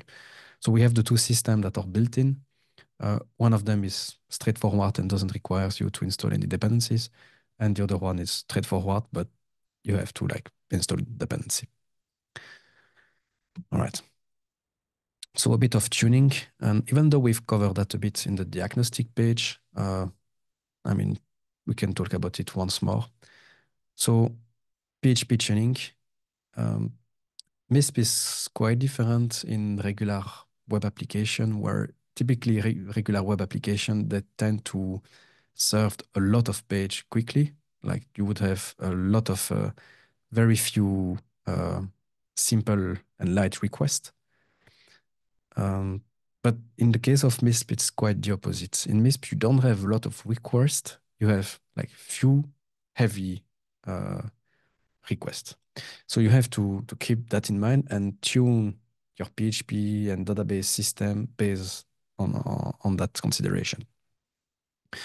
So usually when you install MISP, it sets well, it tries at least to set the correct setting. But if you want to improve performance, increasing the maximum memory usage per process might give you some nice benefits. Same for timeouts. It says on the slide, consider setting it per roles. And what it means by that is, if you remember from the previous section, in MISP, you can create roles, and you can also assign the memory limit and the max execution time. So this is a way for you to overwrite what has been defined in your PHP configuration file on the fly based on the role. So we heavily encourage you to like set these based on roles. Typically, if you have users that know you would perform API queries, like heavy API queries, what you could do is to, for example, create an API user. And instead of setting a memory limit of 2 gigs, you could put something like 4 gigs, double the execution time, but put a rate limit on the amount of queries that I can do per 15 minutes. For example, you could say that you can only do 10 queries per 15 minutes. So you have additional resources to use, but you can only use them like sparsely. All right. Then MySQL, yeah, in the diagnostic page, you have a dedicated section for database, for tuning that provides recommended value. Have a look at that. And yeah, as it says on the slides, just keep in mind that you have to tune things for heavy queries rather than many light ones. For availability, well, you can also, it's a typical LAMP application. So you have an Apache server with a MySQL database behind. So you can obviously do load balancing, you can do database replication, mirroring, and so on. We don't do that. It's up to you to do all of that. Just if you introduce load balancing, just keep in mind that session pinning is important. And also something else about the storage. So it says storage can be abstracted. What it means by that is most of the information are stored in the database, but there is only one thing that is not stored in the database, and it is, and I don't see it. I don't have it there. It is files, so attachments. It's a shame. Ah, this one. So these files, they are not stored in the database. They are stored on the local storage, so on the file system. And so if you do like load balancing and database mirroring and so on, you also have to take special care that these files, they're all accessible from everywhere.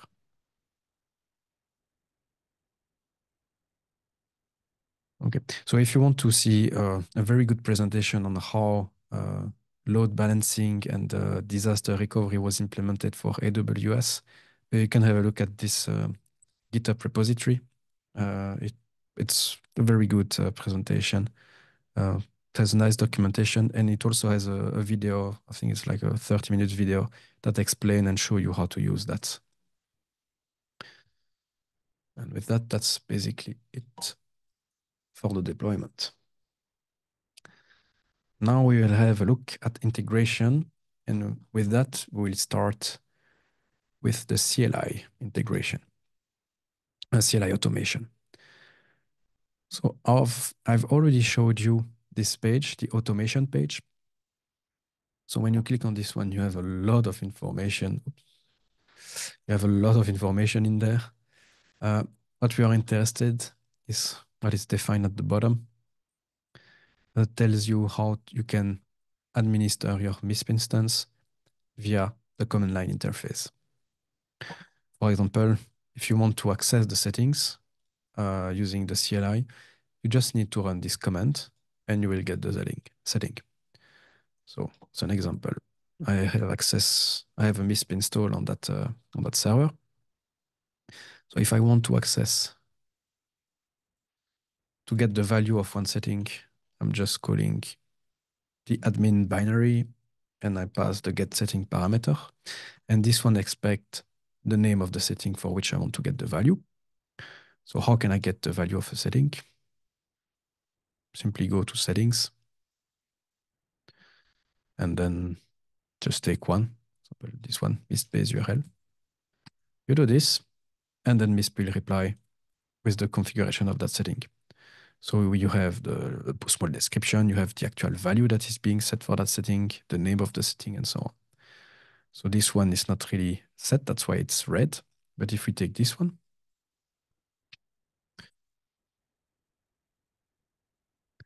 This one is not set either. But you quickly get the idea. So you can do that for like a lot of settings, any of them actually. It can be a MISP setting, but it can also be a security setting. It can be a plugin setting. So if you want to check if the enrichment system is running or not, you can simply do the get setting like this.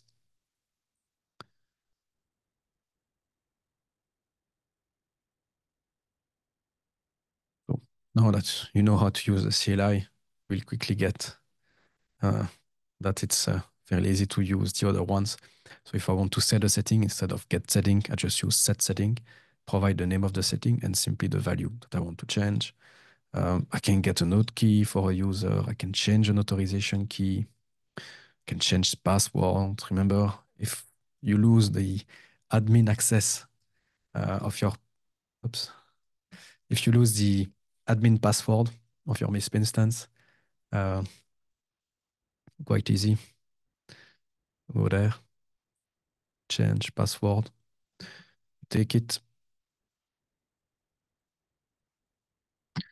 use the user scope, the change password action, and then you just provide the email address and the new password. You press enter, and that's it. You will change the password of your user. I've already mentioned that you can update your MISP instance using the CLI. Just need to call this. So if you want to be crazy, you can put this command in the cron job. So you have an automatic update of your MISP instance. Yeah, so you can do, so you can administer your MISP, you can automate different tasks. So for synchronization, I showed you how you can pull and how you can push. But these tasks, they are not done automatically by your MISP instance. You can do it manually, but that's really something that you don't want to do, especially if you want to pull every day. So for that, the best way to do things, especially pull or push, is to use these commands. Like in this case, it would be server pull, and put this command in a cron job. Same for push. If you want to push, simply use this command and pull that in a cron job. So, and basically that's how people have synchronization running every day, or can execute it every hour if you want. So you can do that for synchronization, but you can also do that for feeds. So if you want to cache the Tor exit node feed, where is it? Cache server, enqueue cache, feed cache. So it's this one. This one you just enqueue so that each time this is run, it will cache the feed you provide. We can also play a bit with the data, so we can publish the event, you can send emails, you can send alert emails, you can run enrichment on event. And last but not least, you can also manage the worker, the background workers. So something that people also usually do, I mentioned already that workers, they might sometimes be stuck. So it's a good thing to like monitor the status of your workers. Sorry.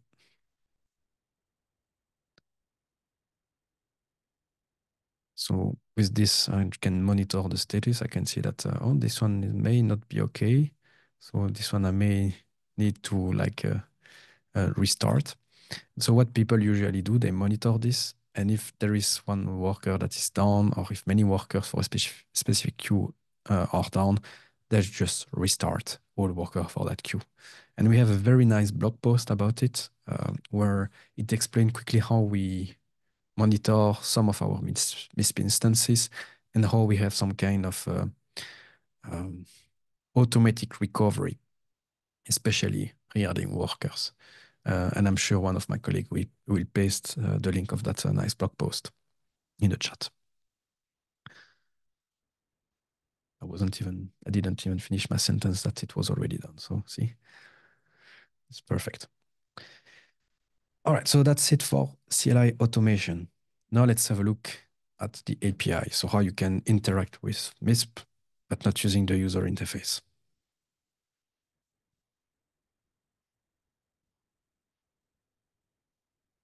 Okay. So for that, I will be using a Jupyter Notebook. So that all my different queries are already in cells that I can quickly execute. So I will even clear them all.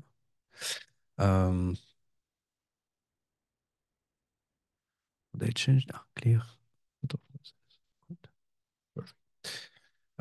So even though that might look like Python, I'm not actually not doing any Python in there. It's just that I'm doing something that you would have like a curl call or wget call. Um, but I'm just using Python to parse the result and to print it nicely. Um, okay. So this Jupyter notebook, you can also find it on GitHub, and I'm sure someone of my colleague will paste the link of that notebook so that if you want to try it out, or even if you just want to see the different things that you can do with the API, you can have a look at it. So before we start, if you want to use the MISP API, you have to prove that you have the authorization and that you have access to that to the API basically. So to do that, you have to generate an API key. So what I will do is to generate an API key for myself. So to do that, you go on global action in my profile. This is something that you can also do with your org-admin user. So if you want to play with the API as well, you can also do it this way. So you go in global action my profile. You open up the auth key panel and you click on add authentication key. And there you can provide a command that will be assigned to this API key. So if I used, I don't know, key for Jupyter Notebook. You can also list all the IPs that are allowed to use that API key. You can even put an expiration date. I will not do it. Click on submit. You copy that API key because this is the only time where it will be shown on screen. I will copy it, take it, so that if I lose it, at least I still have it somewhere. And that's it. Now, if I open it up, I can see part of my key and the comment, right? This you cannot recover anymore. So if you lost it, then you need to delete it or just create a new one. Side notes about deletion of API keys and users. This is not the recommended way to do things. If you want to remove a user or remove an API key, the best practices are to simply disable the user and disable the API key. And the way to disable an API key is just to put an expiration date that is in the past. And for the user, you simply uh, check that box, immediately disable this user account. So that for auditability, it's way better to do it that way than removing the actual user. All right, so I have my API key. This is good. But what I will show you is if you don't have the Jupyter Notebook installed, or if you don't have uh, access to a curl client or whatever, you can still try the API of MISP by using the built-in RestClient that we have in the application. So for that, you go in the API, RestClient. And this is a simple client that you can use to perform queries on your MISP instance. So let's just show you a small example. So if I want to get the version of the server, I just would do a /server/get version, choose the get HTTP method, check the show result. If I want, I can bookmark it and it will be added in the table in there, but I don't want to bookmark it. In the authorization header, you put the API key, and that's it. You run the query, and you will get the reply. So you have the response header, the time it took to perform that query, and then the actual body. So we can see that we have the version, we have the recommended PyMISP version, a different permission that are returned. Something that is very nice with that REST client is that you can convert the query I just did into a curl command or a PyMISP script. So if I click on curl, it generates for me a curl command that I can simply take, open a shell, paste it, and run it. And like this, I'll immediately have access to the API, so I can just play and I can put that in a cron job or do whatever I want. Same for PyMISP, that we will see later on, but you can basically take this Python code, execute it, and the result of that direct call would be exactly this outcome. All right, so let's have a quick look at the API and what you can do. So we'll take, once again, the API key. I will put it there. I need to put the correct URL.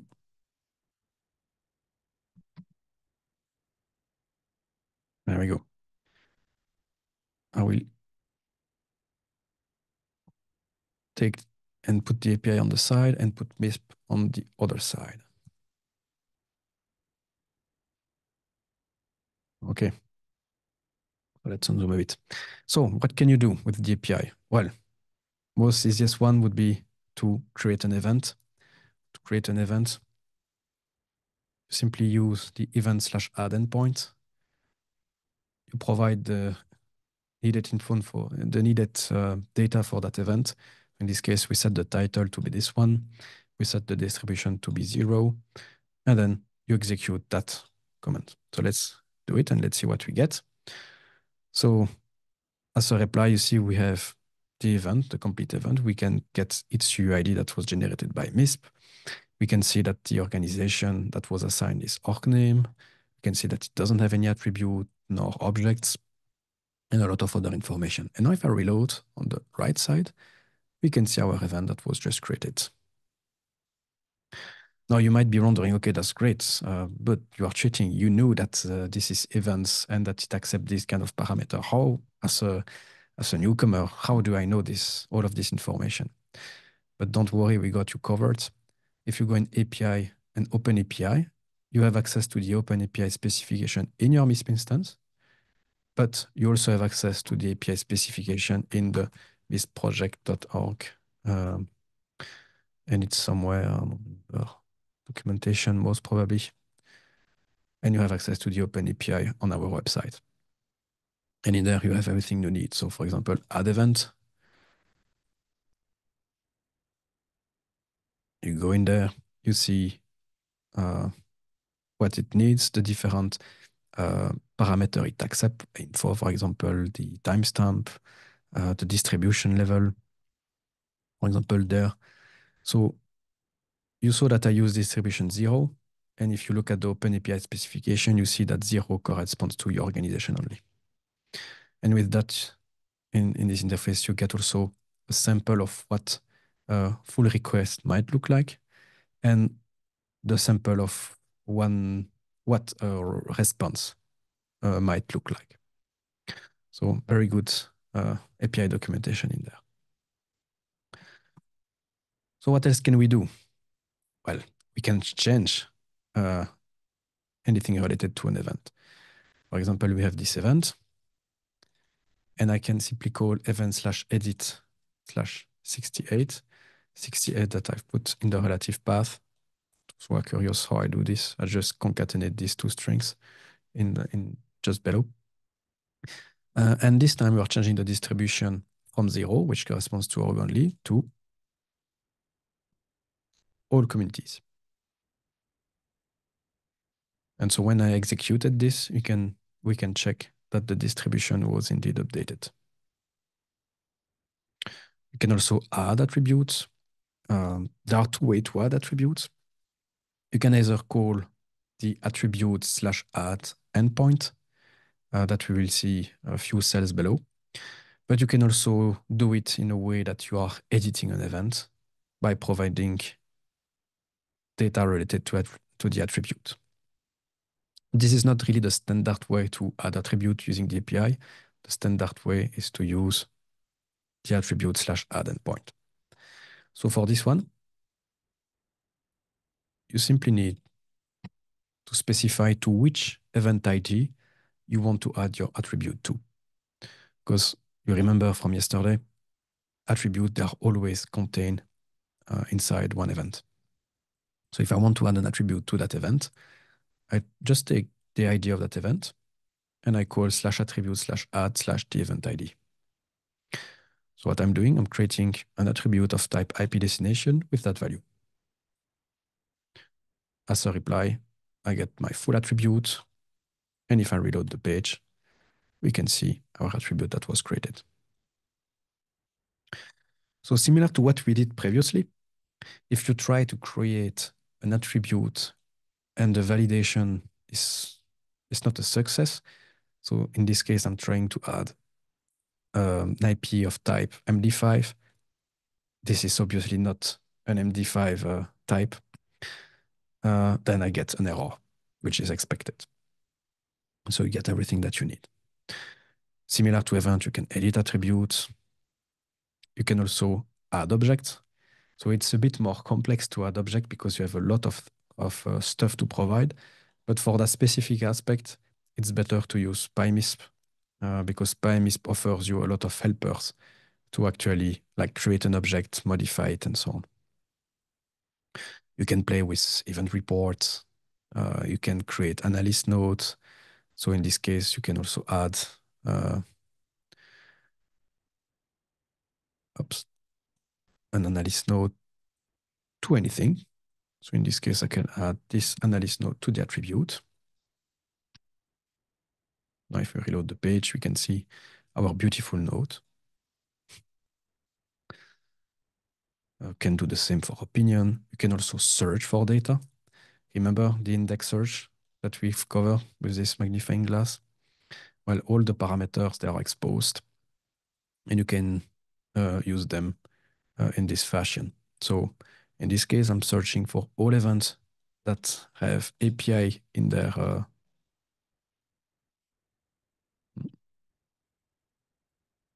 looks like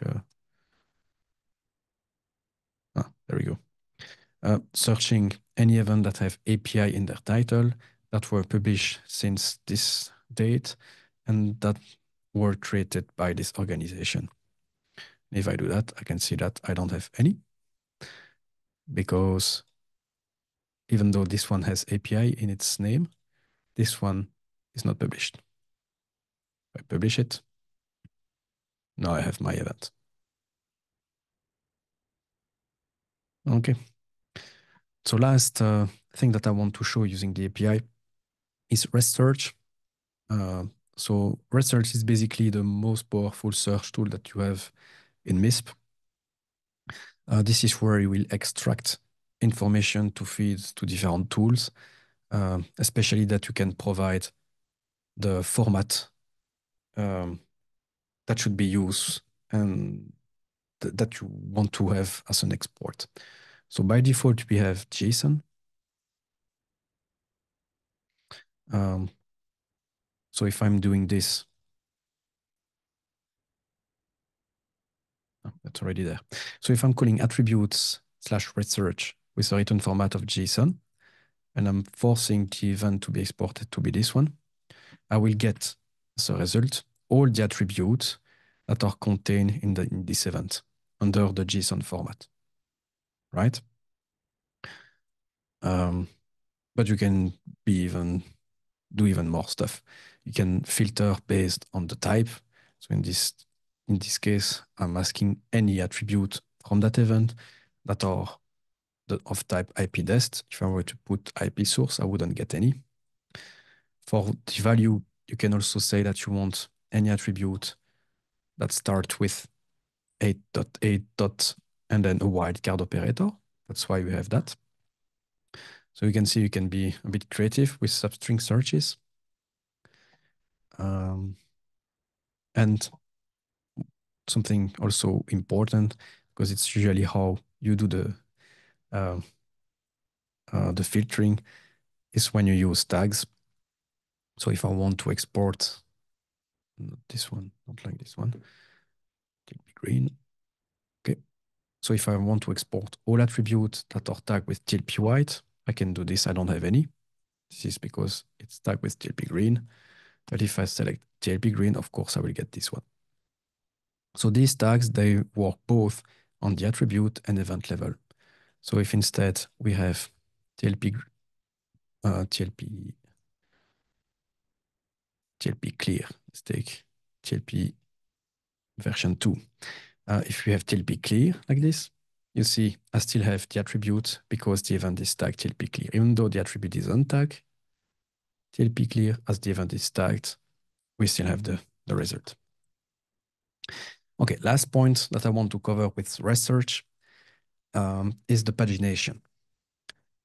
So in this case, I only exported a subset of the data because I was forcing the event to be this one.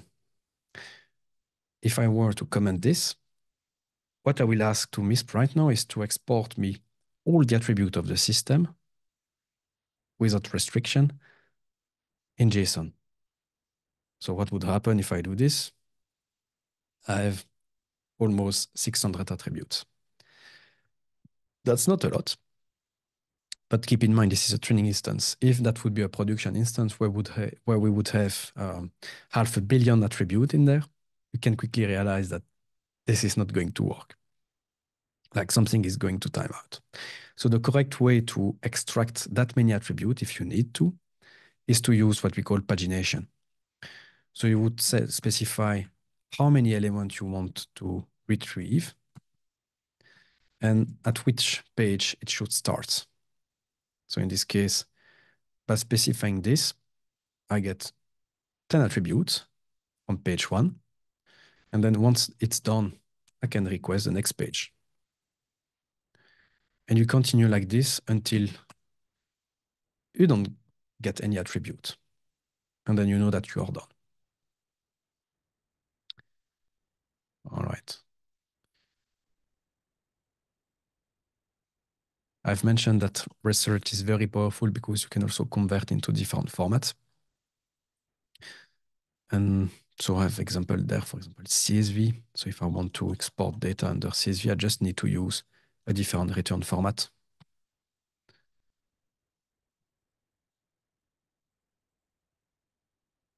Oh, no, almost there.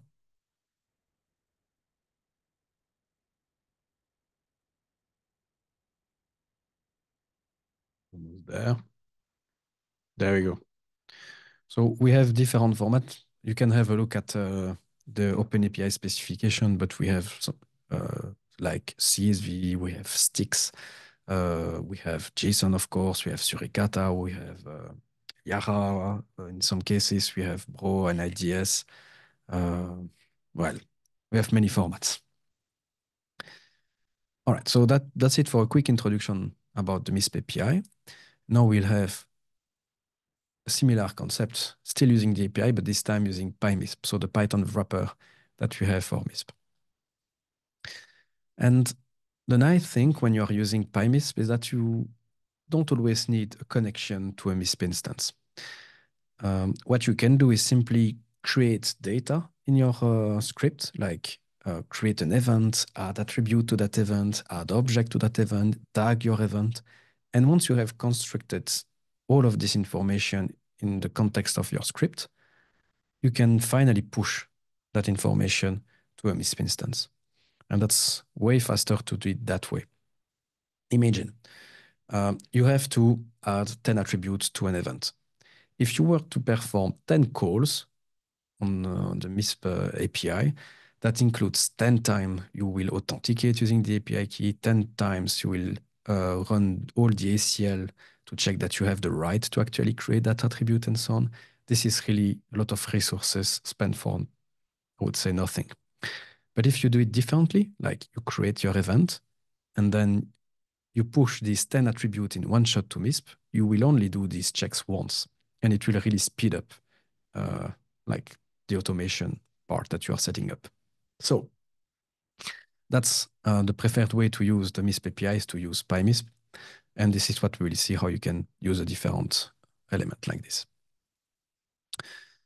So now it's Python. I hope you are all familiar with Python, otherwise it can be a bit rough, but I think it's pretty straightforward if you've done a bit of programming before. So what we are doing, we are simply, in this case, importing the MISP event class and creating an empty MISP event. Then we assign some information about that event. So in this case, we assign the title of that event, the distribution, the analysis, and so on.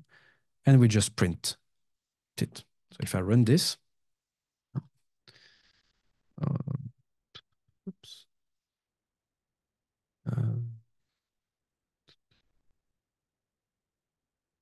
What do we have there? Okay, no module name PyMISP. Looks like I never imported PyMISP. Hold on. Because I really want to show it to you. Oops.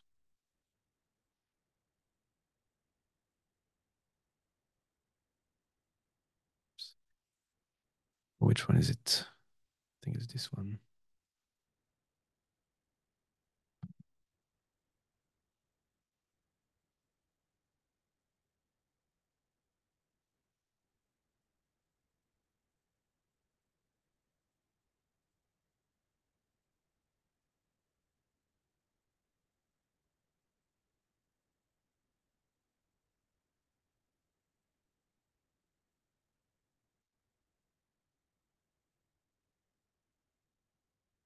There we go.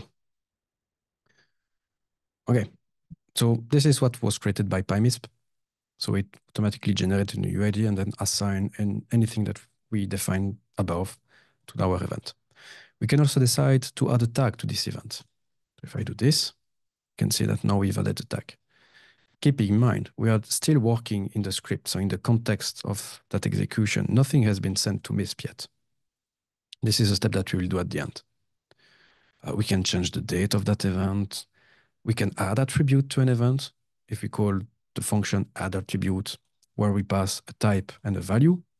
Then we can simply like this, add an attribute to our event. So I will call this. You see that what is being returned by that function is actually the MISP attribute that was created with that value. But it's still, if we print the JSON version of that event, because I recreated everything, this was not clever. But if I were to print that that event, you would see the attribute that has been added. Yeah, you can add more attributes. You can even modify attribute that were added just before. So this one was added at that line, and then we can change the state of the idiot flag.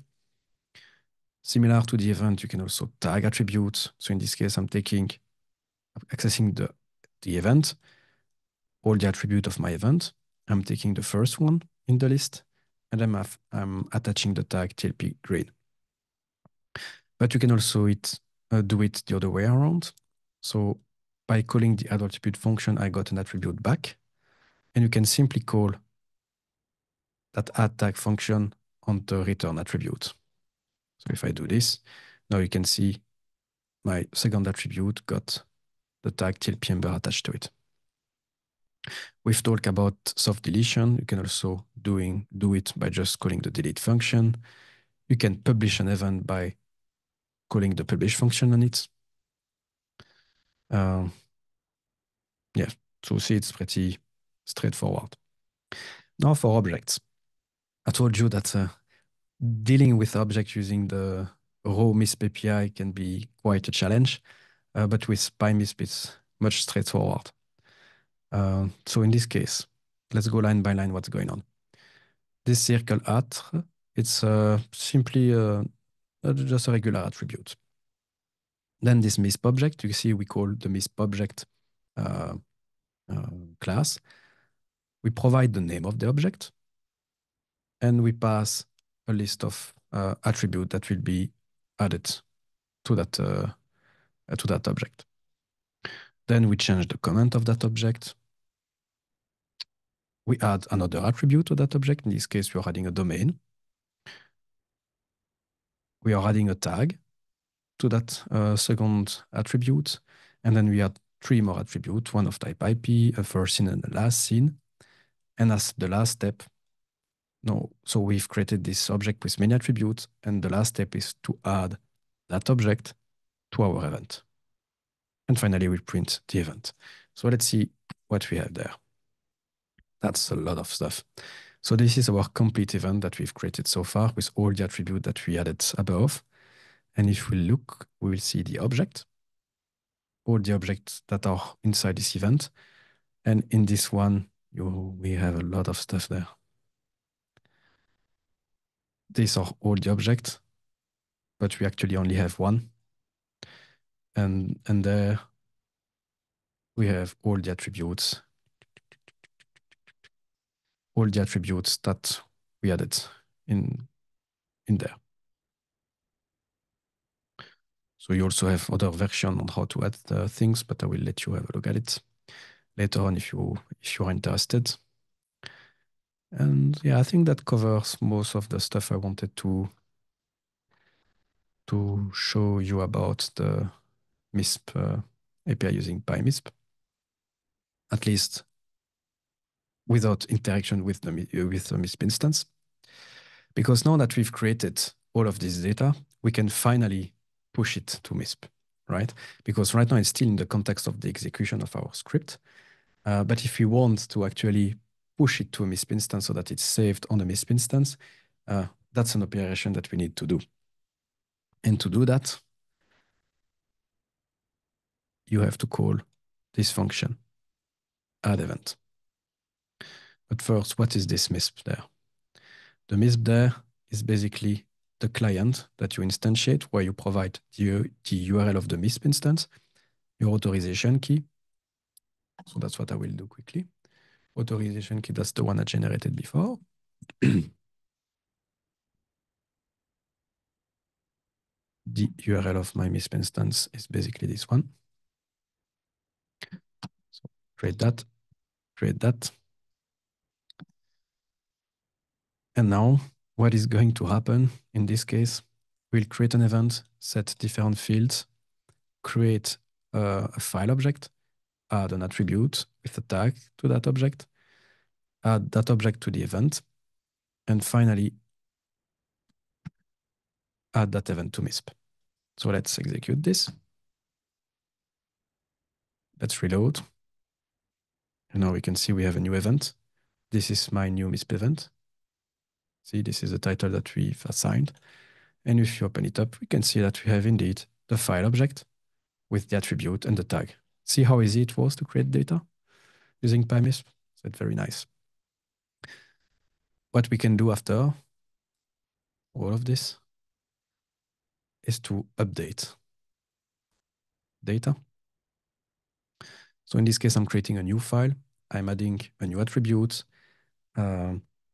adding that object to the existing event that was assigned there. And I'm updating it. So if I go back and reload, and you can see my second object with my new tag. All right. So yeah, you can do a bunch of stuff. You can fetch events from your MISP, you can modify them, update them, propose attributes, and so on and so forth. You can also manage organization, manage users, manage sharing groups. Well, basically anything that you can do using the user interface, you can do using the API. All right, so for the next 15 minutes, a bit more about automation and workflows. So for automation, we'll get rid of this,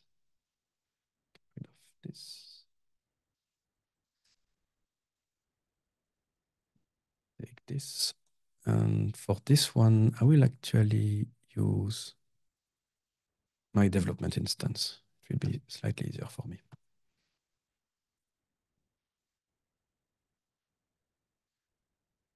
Okay. In MISP, we have the concept of PubSub channels. That's a topic I've already brought up when we were going through the settings. If we go in plugins, you can see that we have Kafka and ZeroMQ. These are PubSub channels. What I mean by PubSub channels, it means we have a publisher, an application that produces data and then publish it onto that channel. And we can also have subscriber.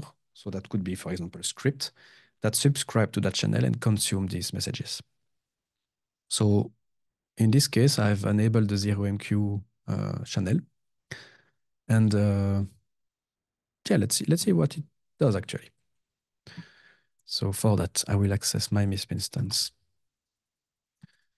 If you go in app, just tools, sorry, then MISP ZMQ, we have some samples that allows us to simply subscribe to that channel and print any messages on the terminal. Just enabling my virtual environment, starting the script. And now anything that happened on the ZeroMQ channel of MISP, of my MISP instance, it will be printed in the terminal. So by default, you have some kind of heartbeat messages that simply like keep the connection alive. But if I start to explore the application, you can see that I have the paranoid logging active for my instance. So anytime I access something, it will be displayed there. And if I do, for example, a small modification, you can see that a lot of stuff is going on. So I have all the audits, all the data that was created is also reflected onto that channel. It's a bit difficult to parse because we have a lot of information. Maybe I should have disabled the paranoid logging, so that would be easier to see. This one is interesting. Oops.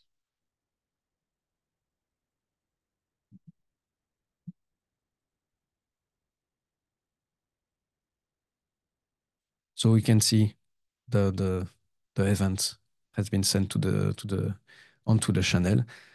And what you can do using this PubSub system is that you can subscribe it and consume messages. And when you see something that could be used as a trigger or entry point to run a script, then you run it. So we know some organizations that are using that so that they have some kind of real-time event logs. Like when I mean events, it's not a MISP event, it's like events, so something that happens in the system. And so they consume it. And for example, when they see that a new event or a new attribute has been created, they perform operations such as a curation or enrichment. So that's the kind of thing that you can do. But that requires you, first of all, to subscribe to that ZeroMQ channel and then to write some Python code. And subscribing to that channel is really, really straightforward. You simply take that blueprint. So this is the code. See, it's not much. And the only thing that you have to do is implement this function, handle message. So this function will receive and be executed every time a message is sent on that channel. And you simply have to parse the topic and to parse the message. And if it matches what you expect, then you trigger and you run additional actions. So that's one of the ways where you can provide automation, like automatic automation that in MISP. But we have another way, which is depending on how you view things, which can be more user-friendly. And it's called the MISP workflow. For this one, I will switch back to our training instance. If you go on administration workflows, you have a list of all the workflows that you execute. And maybe something that I can do is to quickly present you what actually this system is, what you can do with it, and then I will show it live in the application. So I will go quickly through some slides so that you understand what we are talking about. So the main idea of the workflow is to have some kind of visual data flow programming where you drag and drop boxes. Uh, and that way you configure your workflow and how it should be run. And MISP automatically will execute that workflow for you when specific conditions are met. So what kind of use case can the MISP workflow system support, and what are the intents? Typical use case involve notification when specific action happens. For example, if a new event matches a criteria, like if a new event has a TLP red tag attached to it, you can send notification. Each time a new user login or each time a new user is created, you want to greet him, you can send a notification. If you want to get automated alert when you have like high priority IOCs that arrive in the system, you can create this notification. So this is one type of use case. Another one would be to actually extend typical MISP behavior. For example, to relay or to push data to another system. If you have, I don't know, Elasticsearch and you want to push tons of stuff to Elasticsearch, you could use that system to push it that way. You can use that system to perform automatic enrichment of whatever is coming in. You can prevent false positives. You can do some sanity checks and curation with that system. It's quite easy to do. And the last use case that we consider, well, last, there are many more, but at least the principal ones are the hooks capability. So if you need to have something like a webhook or to assign and do case management, well, you can use that system to do that. So how does it work behind the scene? It basically follows this really simplistic concept where first of all, you have an event that happens in MISP. So anything that could happen in MISP, like an event is created, an attribute is changed, user login. These are what we call events. Then we check for some condition. So if, for example, the event is tagged with TLP red, and then we execute an action. So for example, we send an email. So what kind of event do we support? I've mentioned a few. So a new event, attribute has been saved, a new user is created. So these are the kind of event that we support. And these events in the application, we call them triggers. So that's just terminology. Then for the condition, what kind of condition can we express? For example, we can check at the tags. We can check on the distribution level. We can check who created that data. And there is also a way to encode generic condition, which is less drag and drop. You have to just write a small path and how it should be evaluated. But basically, you can express any condition that you want. And those conditions, we call them logic modules. And this is what they look like in the interface. We call them modules because it's like a box that you can connect and link and chain together. And now finally, the action. What kind of action can you do using that system? I've mentioned sending emails, performing enrichment, but you can also modify data, such as attaching tags. And we call them action modules because similar to the logic modules, you can also chain them together. And these are boxes that you can link. So this one is an example where we send an email to all accounts with the following subject and the following body. And that's it. This is what a workflow looks like. So you have the entry point, so the trigger, then optionally some condition, and finally an action. Skipping most of the stuff because it's not really that interesting. And let's have a look at what we have in the interface. So when you go on administration and then workflows, you will see the list of triggers that are available. Right now in my system, I don't have any trigger enabled. So let's quickly activate one. Let's activate the event publish. So now anytime an event is about to be published, the workflow will execute. I will quickly just enable some modules. All right. So now let's see what we can do. So how we can create a workflow.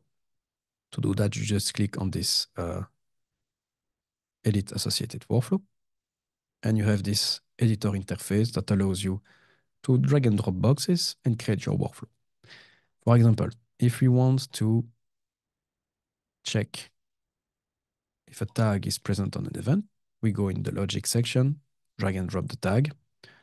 We link these two boxes together. So now each time an event is published, we will check for that condition. We check that the event is tagged with, let's say, TLP green. Just gonna save. So based on that, now we can choose to execute an action. So in this case, if the event is tagged with TLP green, we can choose to execute action if this condition evaluates to true, or we can choose to execute action if this condition evaluates to false. So we could do something a bit weird, but we can still do it.